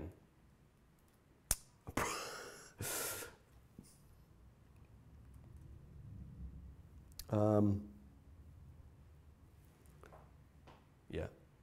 Hold on. Let me go from where I stopped with the slider. Though, no, that doesn't really work. Well, one thing I could do is I could kind of like re-randomize the weights. I could like, that could be something I don't know. Oh, the learning rate is only being applied after 1,000. No, but it'll come back. Because once it doesn't get, that's a good point in the chat. It's being saying it's the learning rate is only being applied after 1,000 iterations, but it just has to wait for that 1,000. It's not like, then it's back again. The reason why I could get stuck is because there's two possible solutions. So I was going to add 4 hidden nodes, and I think that will help it, but I'm trying to think of, I can't remember what I put into the neural network library. Like, I guess to reset it. OK, I have an idea now.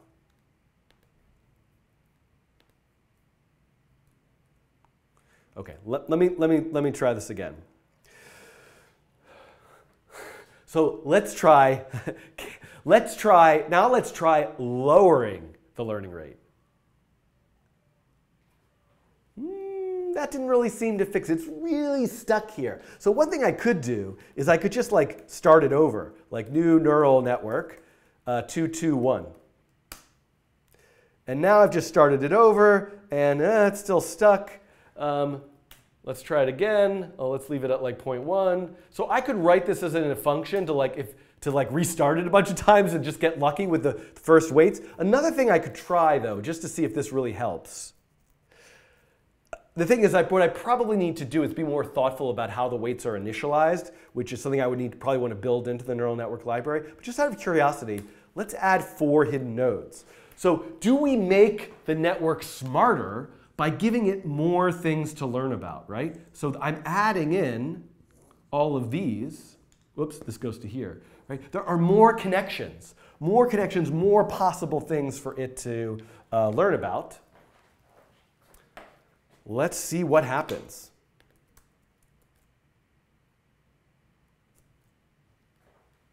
Ooh, look at this. Look at that. It's nice and curvy. It's sort of like learned it in a slightly different way. And I suspect that I'm going to have a lot harder time having it get stuck. Now, you can see that there's multiple quote-unquote correct solutions to how the space looks, but it's really able to figure it out. Now, that's really the end of this video. The point of this mostly was just to test the neural network library. So it works. I can use it, I can give it data to learn, I can try it with other data, and I can visualize its result. Now, so here's the thing, you're watching this video, what should you do next? Well, first of all, I'm going to do another challenge, which is the kind of classic hello world neural network machine learning example, which is to recognize handwritten digits. And there's a well-known test set called MNIST that I will use. I kind of don't want to, but I think it's worth me just doing that, just to do it. But, and that will be, I think, a more interesting problem, and then we can even make it so that if I draw a digit, can the neural network detect what digit it is? So anyway, so that's coming, but could you, one, come up with your own data set, try to train the neural network with your own data set, and then how does it perform? You also might think about visualizing this output using color in some way.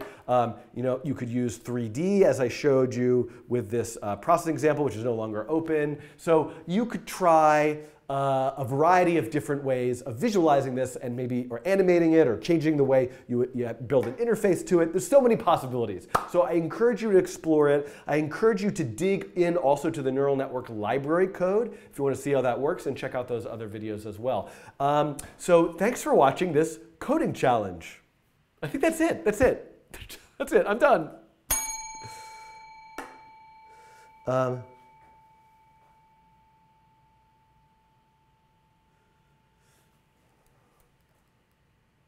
I'm sorry, it's interesting how, like, what kind of weird results we can get.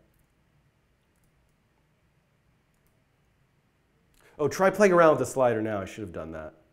So actually, one thing I should do is I should really have done this.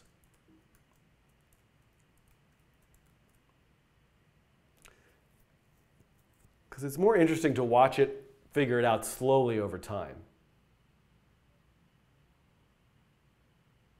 But I guess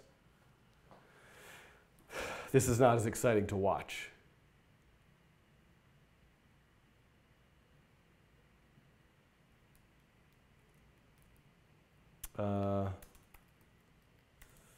Let's try just with 10.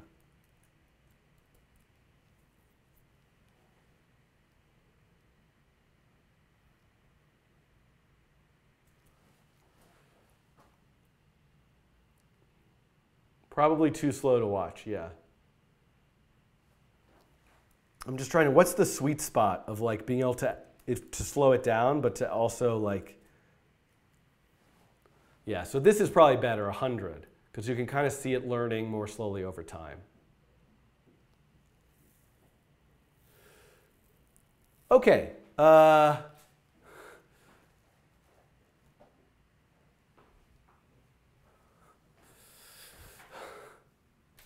All right, so I think I'm finished for today. It's 4 o'clock. Oh, it's because of the sigmoid. I forgot. Yeah. Yeah, that's interesting. Right, there's no correct answer for this center spot, really. And so it can, yeah. Be interesting to just actually run this with a different activation function. And to put that into the library, but I'll have to come back to that later. Okay, I don't know if this was better than the time that I did this before. It probably took longer. Yeah,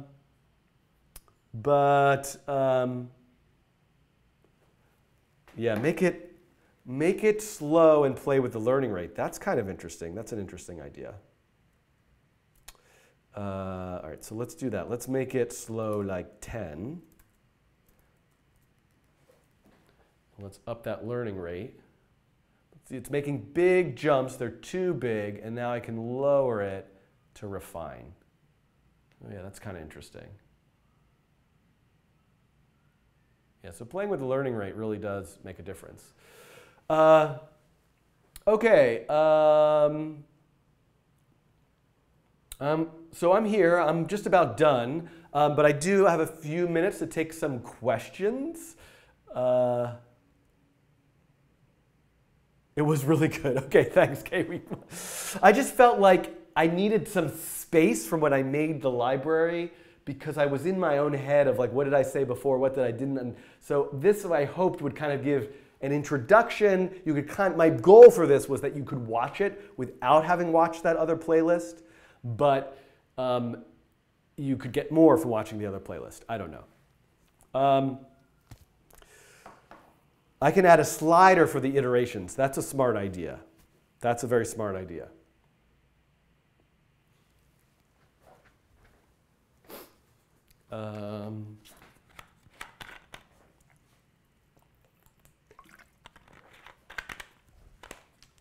So let me talk for a little bit about what I want to do on Friday, even though I'm so tempted to do some of it right now. But I think I will do it on Friday. So here, actually, let's go. This is exciting. Let's do a live adding to the Coding Train website. So I think if we go in here under streams, we can see these are now, there's so many more that need to get added here. These are the markdown files for all of the live streams. And so the live stream this Friday would be well, today is what? Today, okay, so let me go to my channel. No, I don't want to go to YouTube home. Coding Train live. What, by the way, this is so interesting to see what things it thinks I should watch based on, because this is not my personal YouTube account. This is like a random YouTube account that I set up just for live streaming. I don't know why I think I should watch this football video. But what I want to do is go to the Coding Train. I'm subscribed to the Coding Train. And hold on.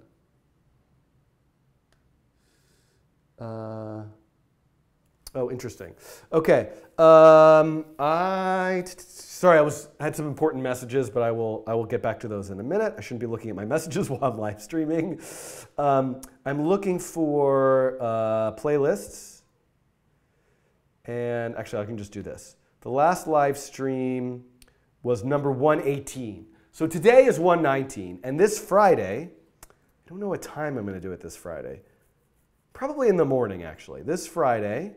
So if I create a new file, create new file, 119, upcoming live stream .md. Create a scheduling Friday's live stream, and I'm going to make that new file. Then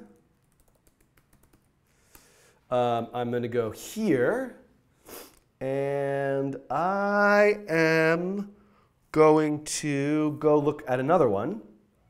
I'm going to look at this one called walks, and I'm going to look at how and I'm going to do this, because that's actually, this is no longer an upcoming live stream, but I'm going to grab this, and I'm going to edit this file. I'm going to paste this in. So now, the date for this Friday, today is the 7th, 8th, 9th,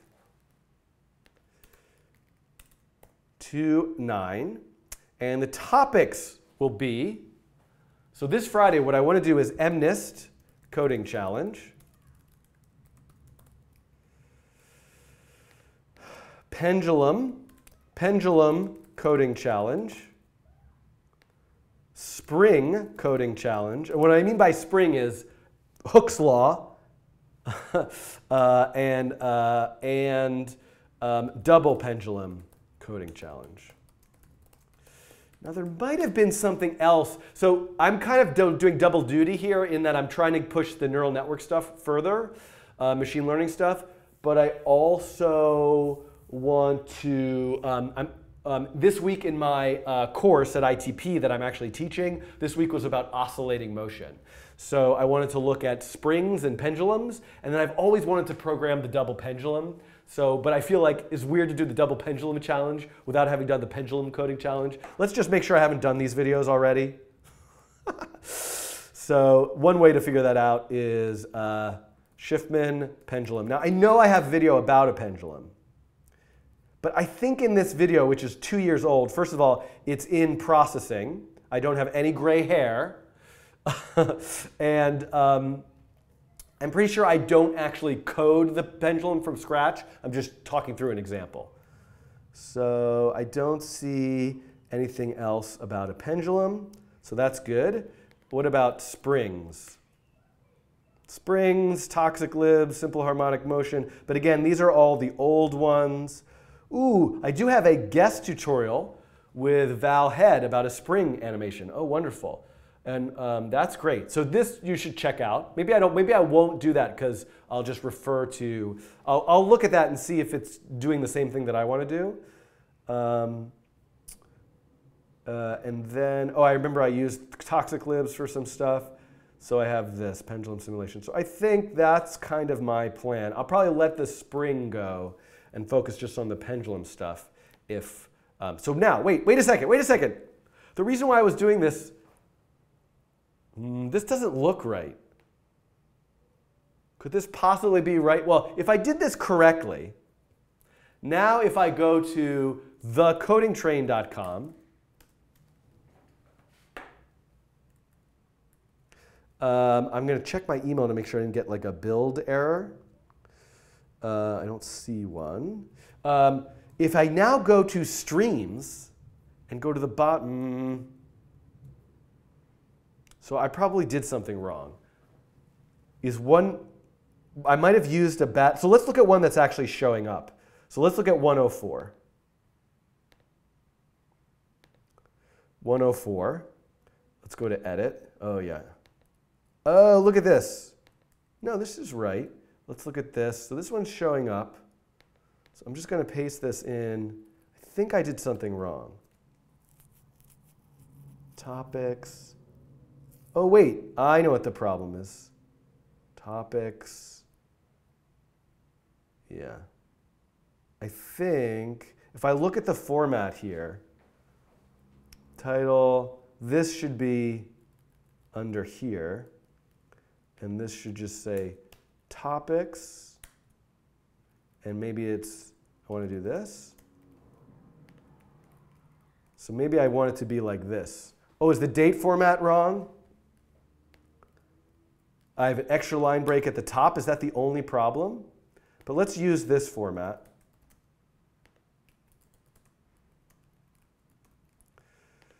Let's use this format. Let's try this. And then I can, there's no video ID yet. Oh, and this should say, by the way, I want this to say, oh, you know what? I wouldn't be surprised if this requires this. February 9th. Yep, that's right. 4 p.m. Let's try this.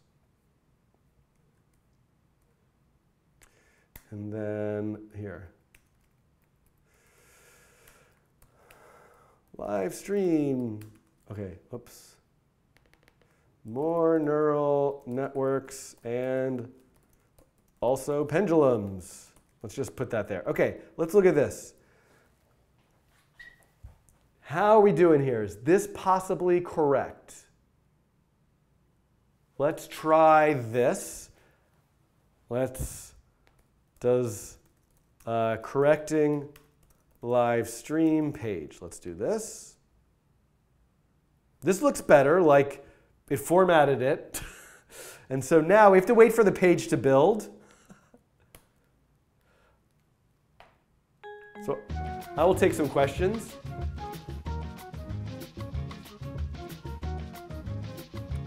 Maybe indent the topics. Check if there's a plugin for your editor.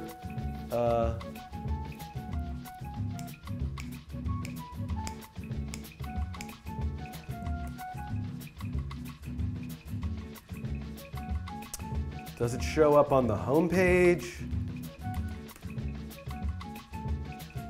I think one of the ideas was to have the next upcoming live stream always be here. Latest videos. By the way, also these are the links now. So the Patreon link, merchandise link, and then link to the Amazon shop is here. Let's go back to streams.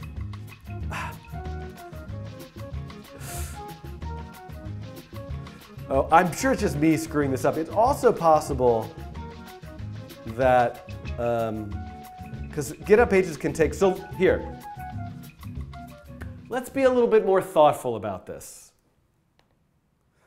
Let's actually clone the repo.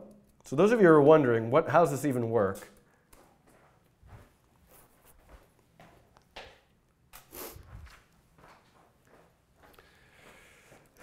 Let's go, let's clone. Now this is probably going to be a very long clone.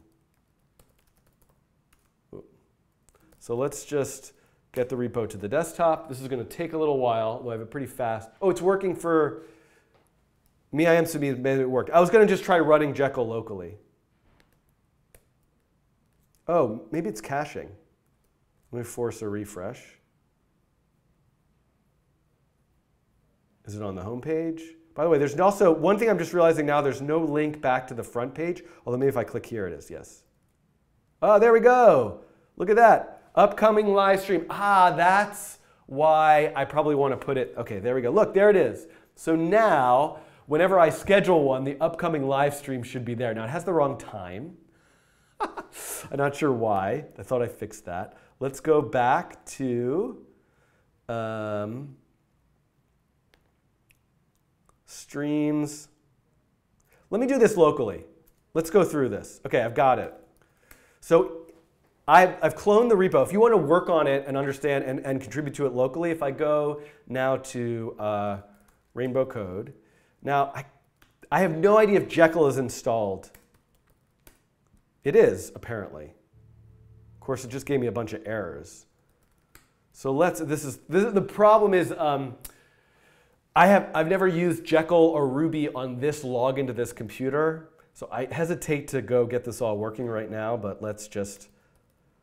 Jekyll is a framework for building static websites. And I'm going to just do this. Let's see if I can. Yeah.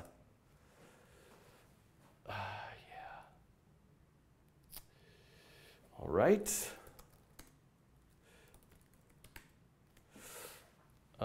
Yeah, so I've got to update Ruby.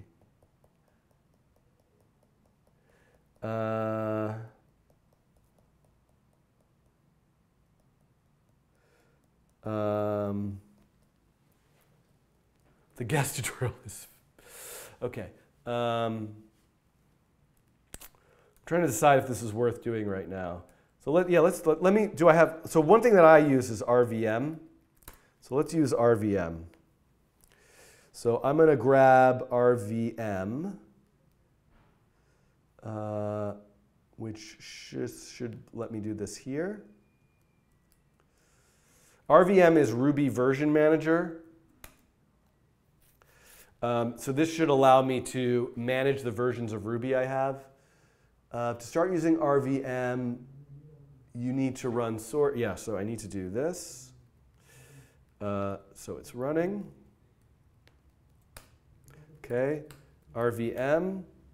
So I think to install with a certain version of Ruby, what I want to do, I really don't know what I'm doing here, by the way, is document. I just want the installation. Yeah, I've installed it. I just want like a, how do I install which version I'm using? RVM, RVM list, RVM install. OK, RVM install.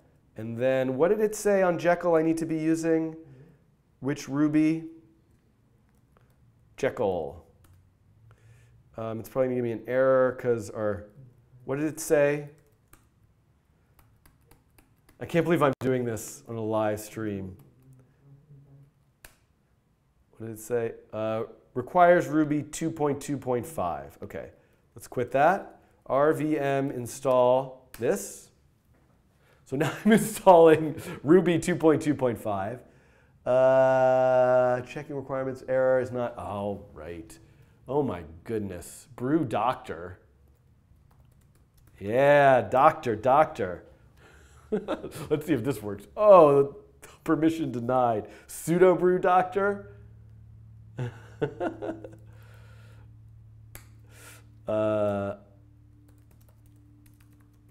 This. Okay. How about sudo RVM install 2.2.5? Oh boy, really? Oh, okay.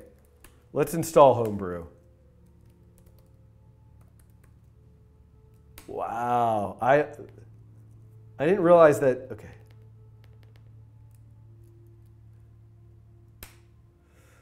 Failed.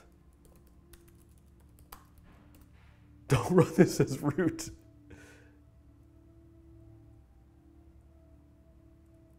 Wow, what is going on in this login? Could not set, could not permission denied. Can I get rid of Homebrew? Wow. Wow. Oh my goodness.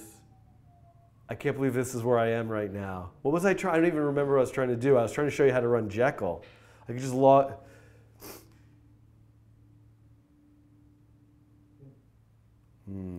I've been in this situation so many times. Could not lock config file, permission denied. Am I? All right, let's go down this rabbit hole for 10 more minutes, then I'm out of here.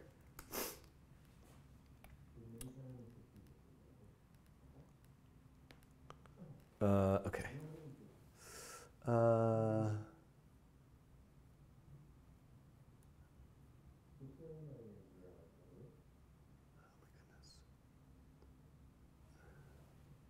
Oh, maybe if I just use iTerm, I'd be fine.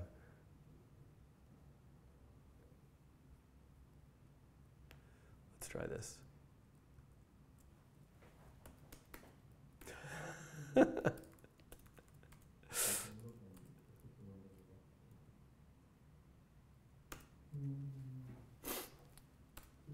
Yeah, that's the same. That's the same thing I was running before. Create an access token. Wow. Oh, someone probably wrote in the comments here. Well, what's the error that I'm getting again? Permission denied. What did I do wrong?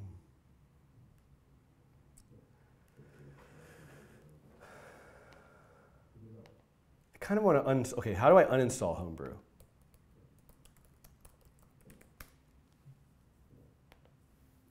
Okay.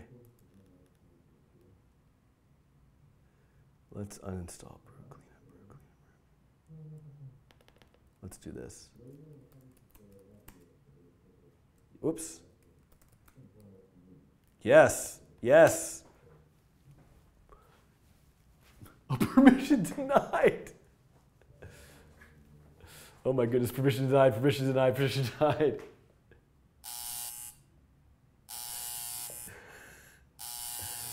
You may wish to... This is loads of fun. All right, let's brew update. Oh, yay! Okay, I don't have it anymore. That's good. Brew cleanup. Oh, yeah, I don't have it anymore. Okay.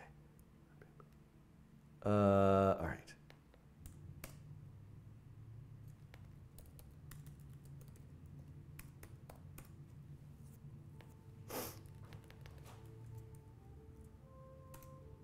Ah, yay! Okay, we're in business now.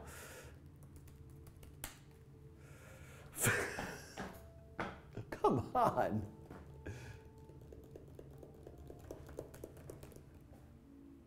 Why was this denied?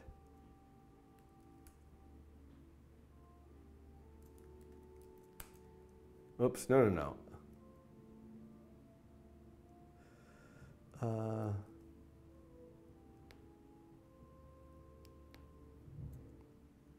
Why?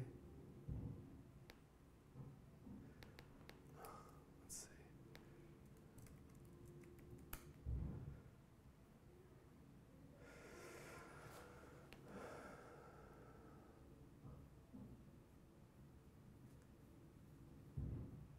Oh yeah, this is definitely going to do it.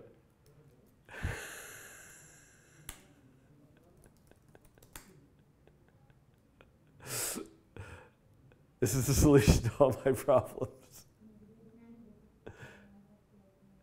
Yeah, can you hear? There's no such, it's not installed yet.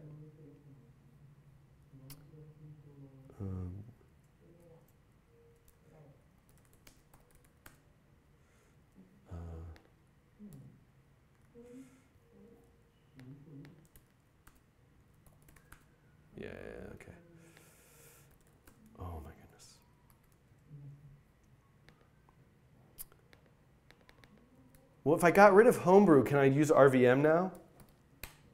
Yeah. Does it need Homebrew? RVM install 2.2.5. That's all I wanted to do. Oh, look at this. About to install Homebrew.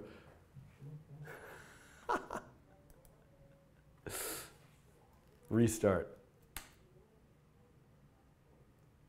It's totally not going to work, but all right. Oh, look at this. This is promising.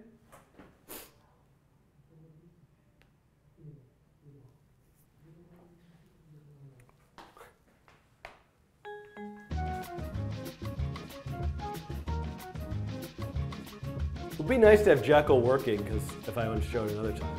Views during. Woo, woo!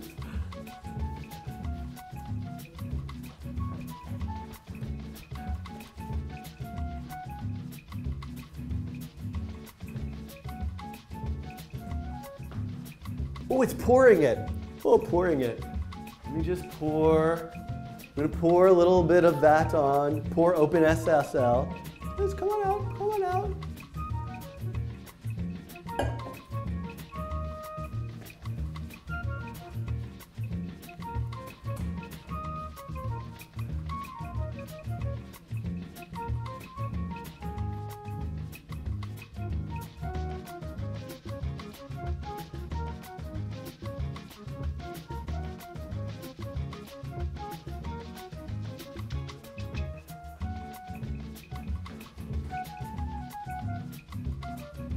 Extracting.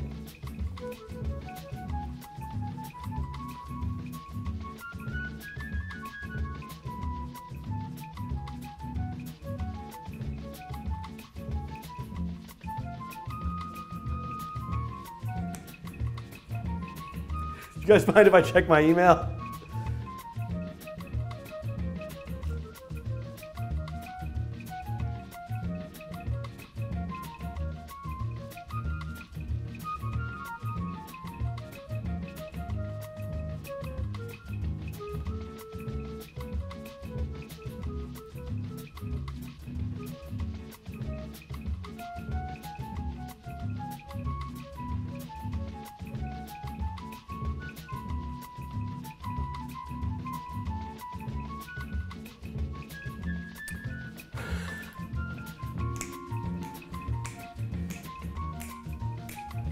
By the way, I was totally just reading my email there. I forgot that I was even live streaming.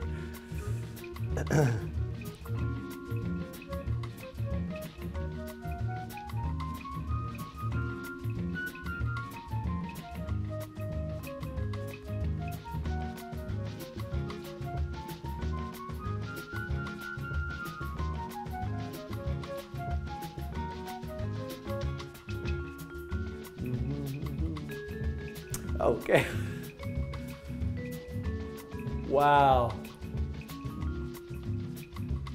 As MPJ would say, this is authentic programmer waiting.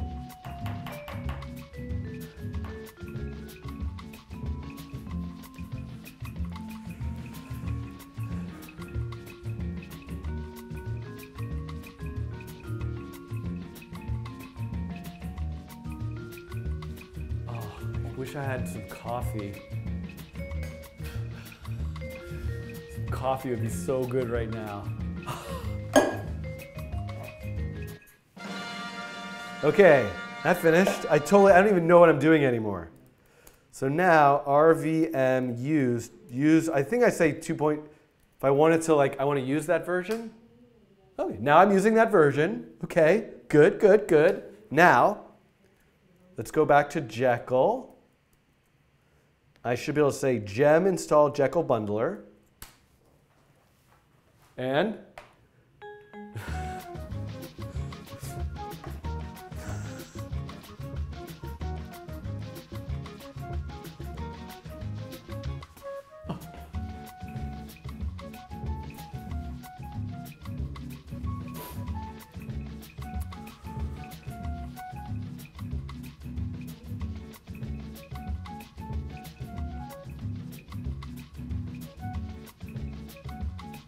Ruby 2.2.5 is old.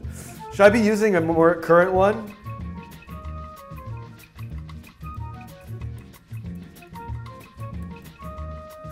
Yeah. Well, why did I say 2.2.5? Wow, I probably have no room left on this computer's hard drive either. It's probably like this. I'm expecting this just to like dink, dink, dink, dink, dink, dink, dink, dink, dink. Oh, it was the minimum. Should I really go and install it? That was the minimum. Oh wait, okay. Well, let's see if it works. Because it finished now.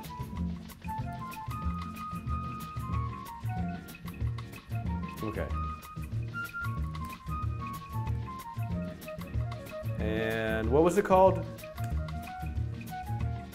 So, okay, so what I should be able to do now is say bundle exec Jekyll serve. So if I am in this repository, this is now the Coding Train website repository cloned locally to this computer. If I say bundle exec Jekyll serve, oh, bundle install. I have to install all the gems. I forgot about that. And we're back.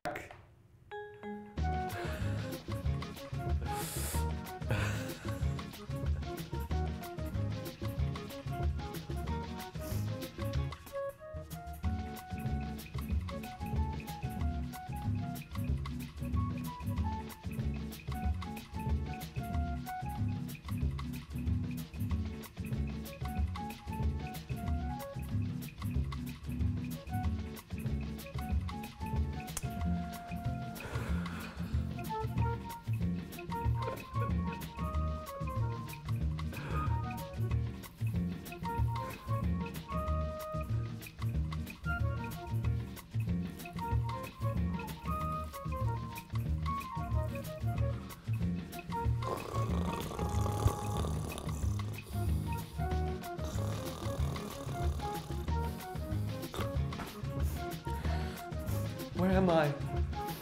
What year is it?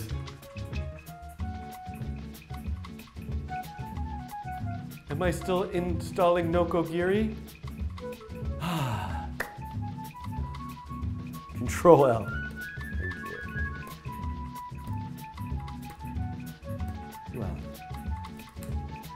Command L, Control L. There we go. Control L, thank you very much. So now, let's try this again.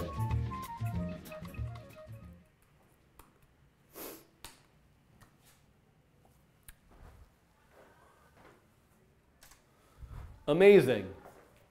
Amazing. Amazing! It still hasn't built yet, though. It's a big site with a lot of stuff. Very soon it will have built. There we go. So the server is now running. So I can now grab this, and I can go to the browser, and we can see here is the Coding Train website. And now here is the card, which now has the upcoming live stream. So now what I can do is I can be a bit more diligent about this. And I can actually just try editing all this stuff locally. So I want to go to Streams and upcoming live stream 119. And actually what I want to do, let's see, I'm going to actually take this out, put this here, and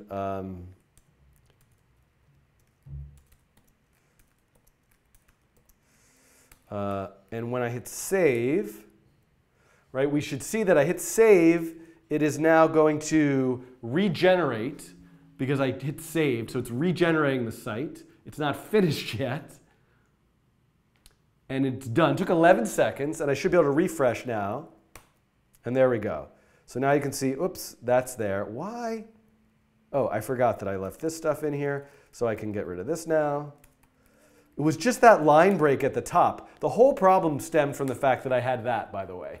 So now I can do this. You can see, actually, you can see the syntax highlighting completely disappeared. This is YAML, which stands for Yeah markup language, apparently. Or young adult markup language, maybe. I'm not sure what it stands for. What else could YA be?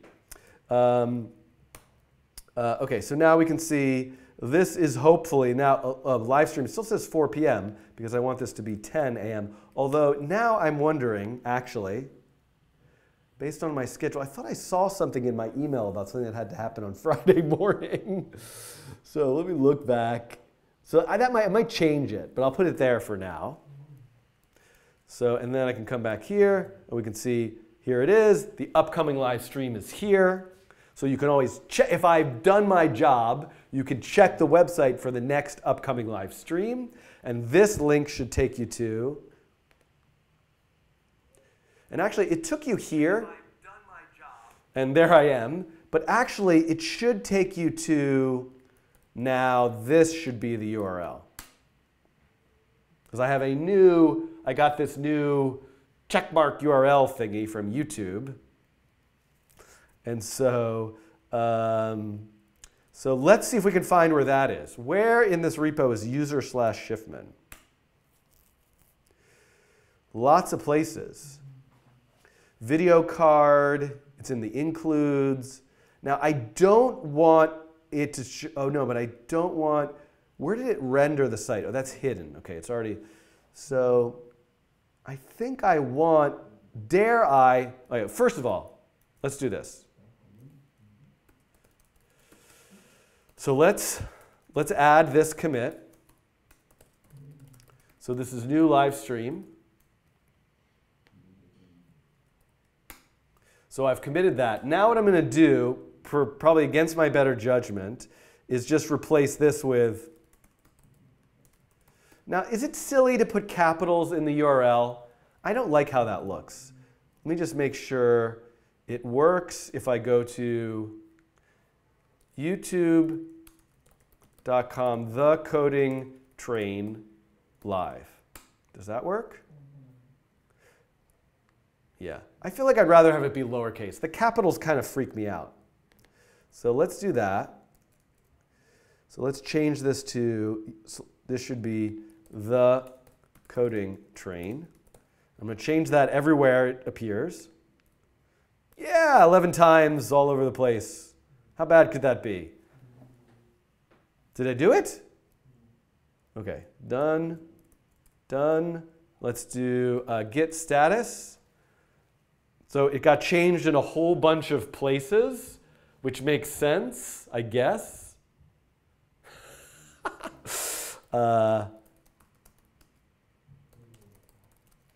What's in this folder here? Oh, that's the includes and the layouts. OK, great. Git commit, updating to new new coding train URL. And is the website still working? This takes me to Coding Train Live. Subscribe on YouTube. Oh, that's interesting. This somehow is still going to, and this should be a button that automatically subscribes you. That's not, this should really be, this should subscribe. There's a way to have the button automatically subscribe you to the channel, which this is not doing. So where is this showing up?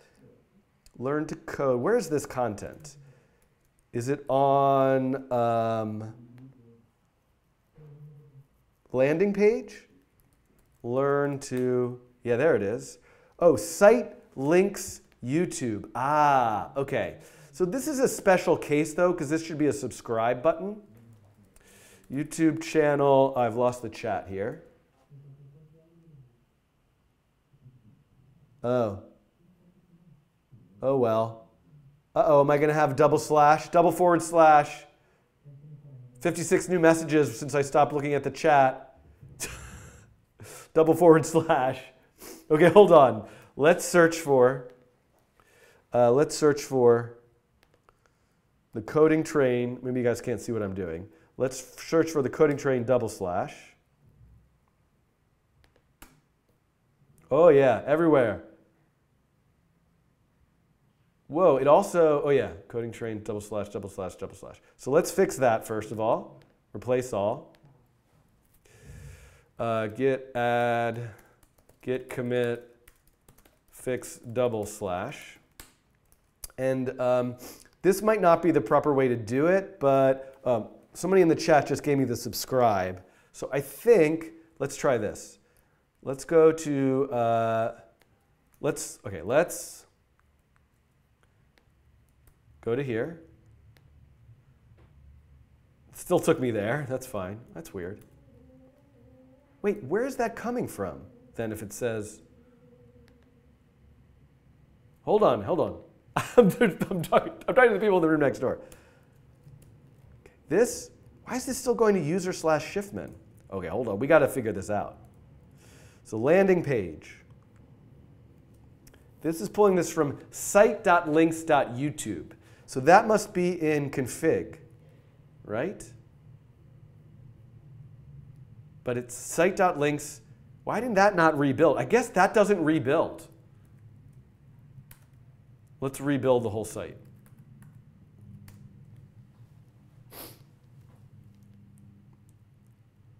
So I'm rebuilding the site. I apparently have a wrong video number, 119 and 116. Yeah, I haven't pushed the site live yet. That's correct. OK, so let's see if that fixed it. Yes, this is now going to the coding train. And so what I want is to have it on landing page be, and then it's question mark sub confirmation equals 1. Sub underscore confirmation equals 1. Pretty sure that's going to subscribe me. So this hasn't, I'm going to go here, and I am going to unsubscribe. I am unsubscribing from the coding train. Unsubscribe. Now, we will go back to the website, and I'm going to click on this link. And are you sure you want to subscribe?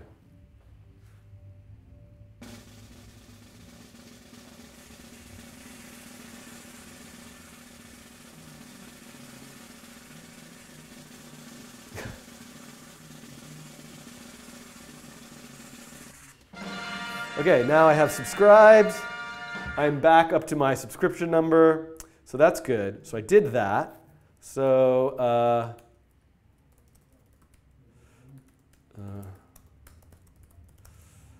add automatic subscription link. OK, now what was the other thing? Somebody was telling me I had the video numbers wrong. Oh, interesting. I don't have to unsubscribe to get that. OK. So what was it that somebody was saying that I have the video numbers wrong? Let me look back. The reason why, yes, here's the thing. Oh, 118 is already more neural networks. Oh, I'm totally wrong. Because today is 119. And also, why is 116? I'm so confused. But let me go to the, let me look at the website here.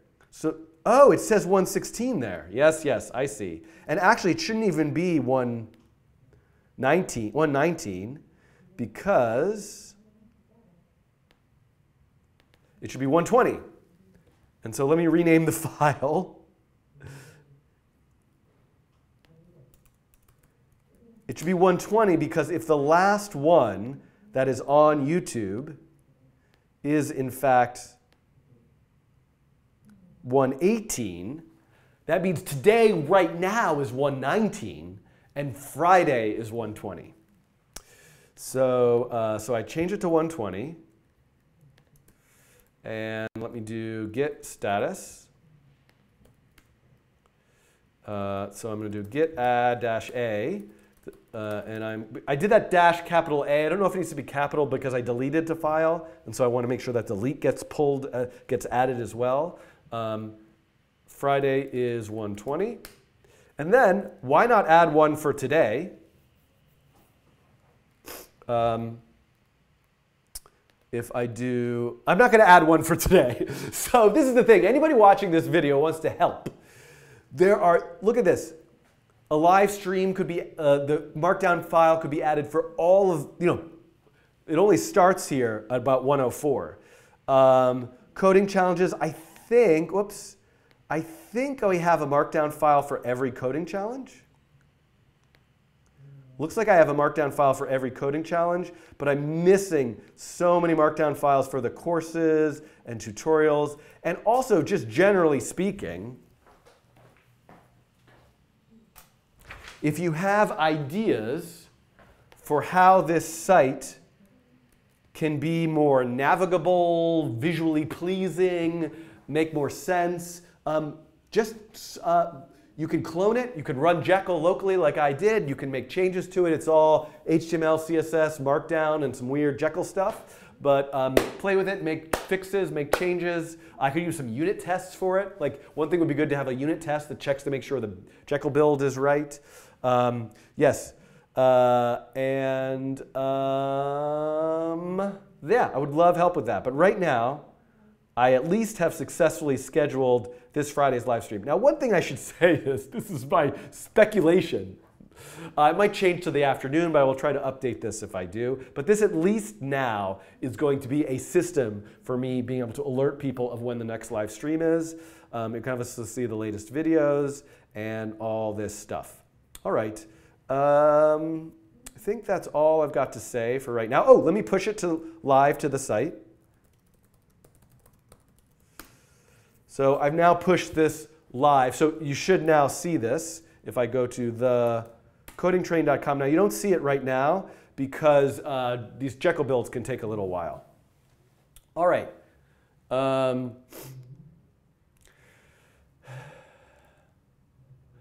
coding challenge Friday or one of them? Well, certainly my goal is to do all 4. I wouldn't be surprised if I only got to 1 or 2 or 3, but my goal is to do all 4.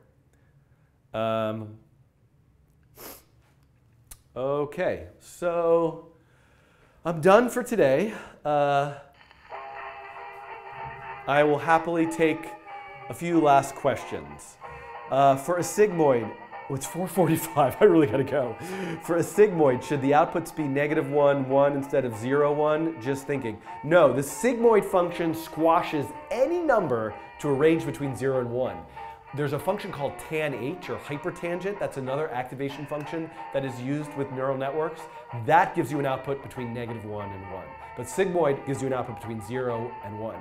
And the most the activation function that's used most commonly now is called relu, or I like to say relu. And that actually just gives you a number between 0 and infinity. Okay.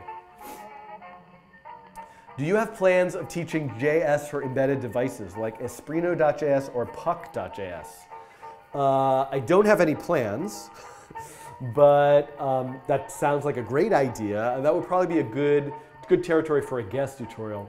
And hopefully I can get a little more handle on my schedule and have more guests. Are you going to carry on with neural networks, convolution, etc.? Yes, I'm going to keep neural networking and carrying on. And, I'm not sure. I don't think that I'm going to continue to build every style and flavor and architecture of neural network into this toy JavaScript library. This I really meant to do like the sort of first beginning steps. And then if I do stuff with, say, a convolutional neural network, I'll do that with a deeplearn.js and possibly this ml5.js library.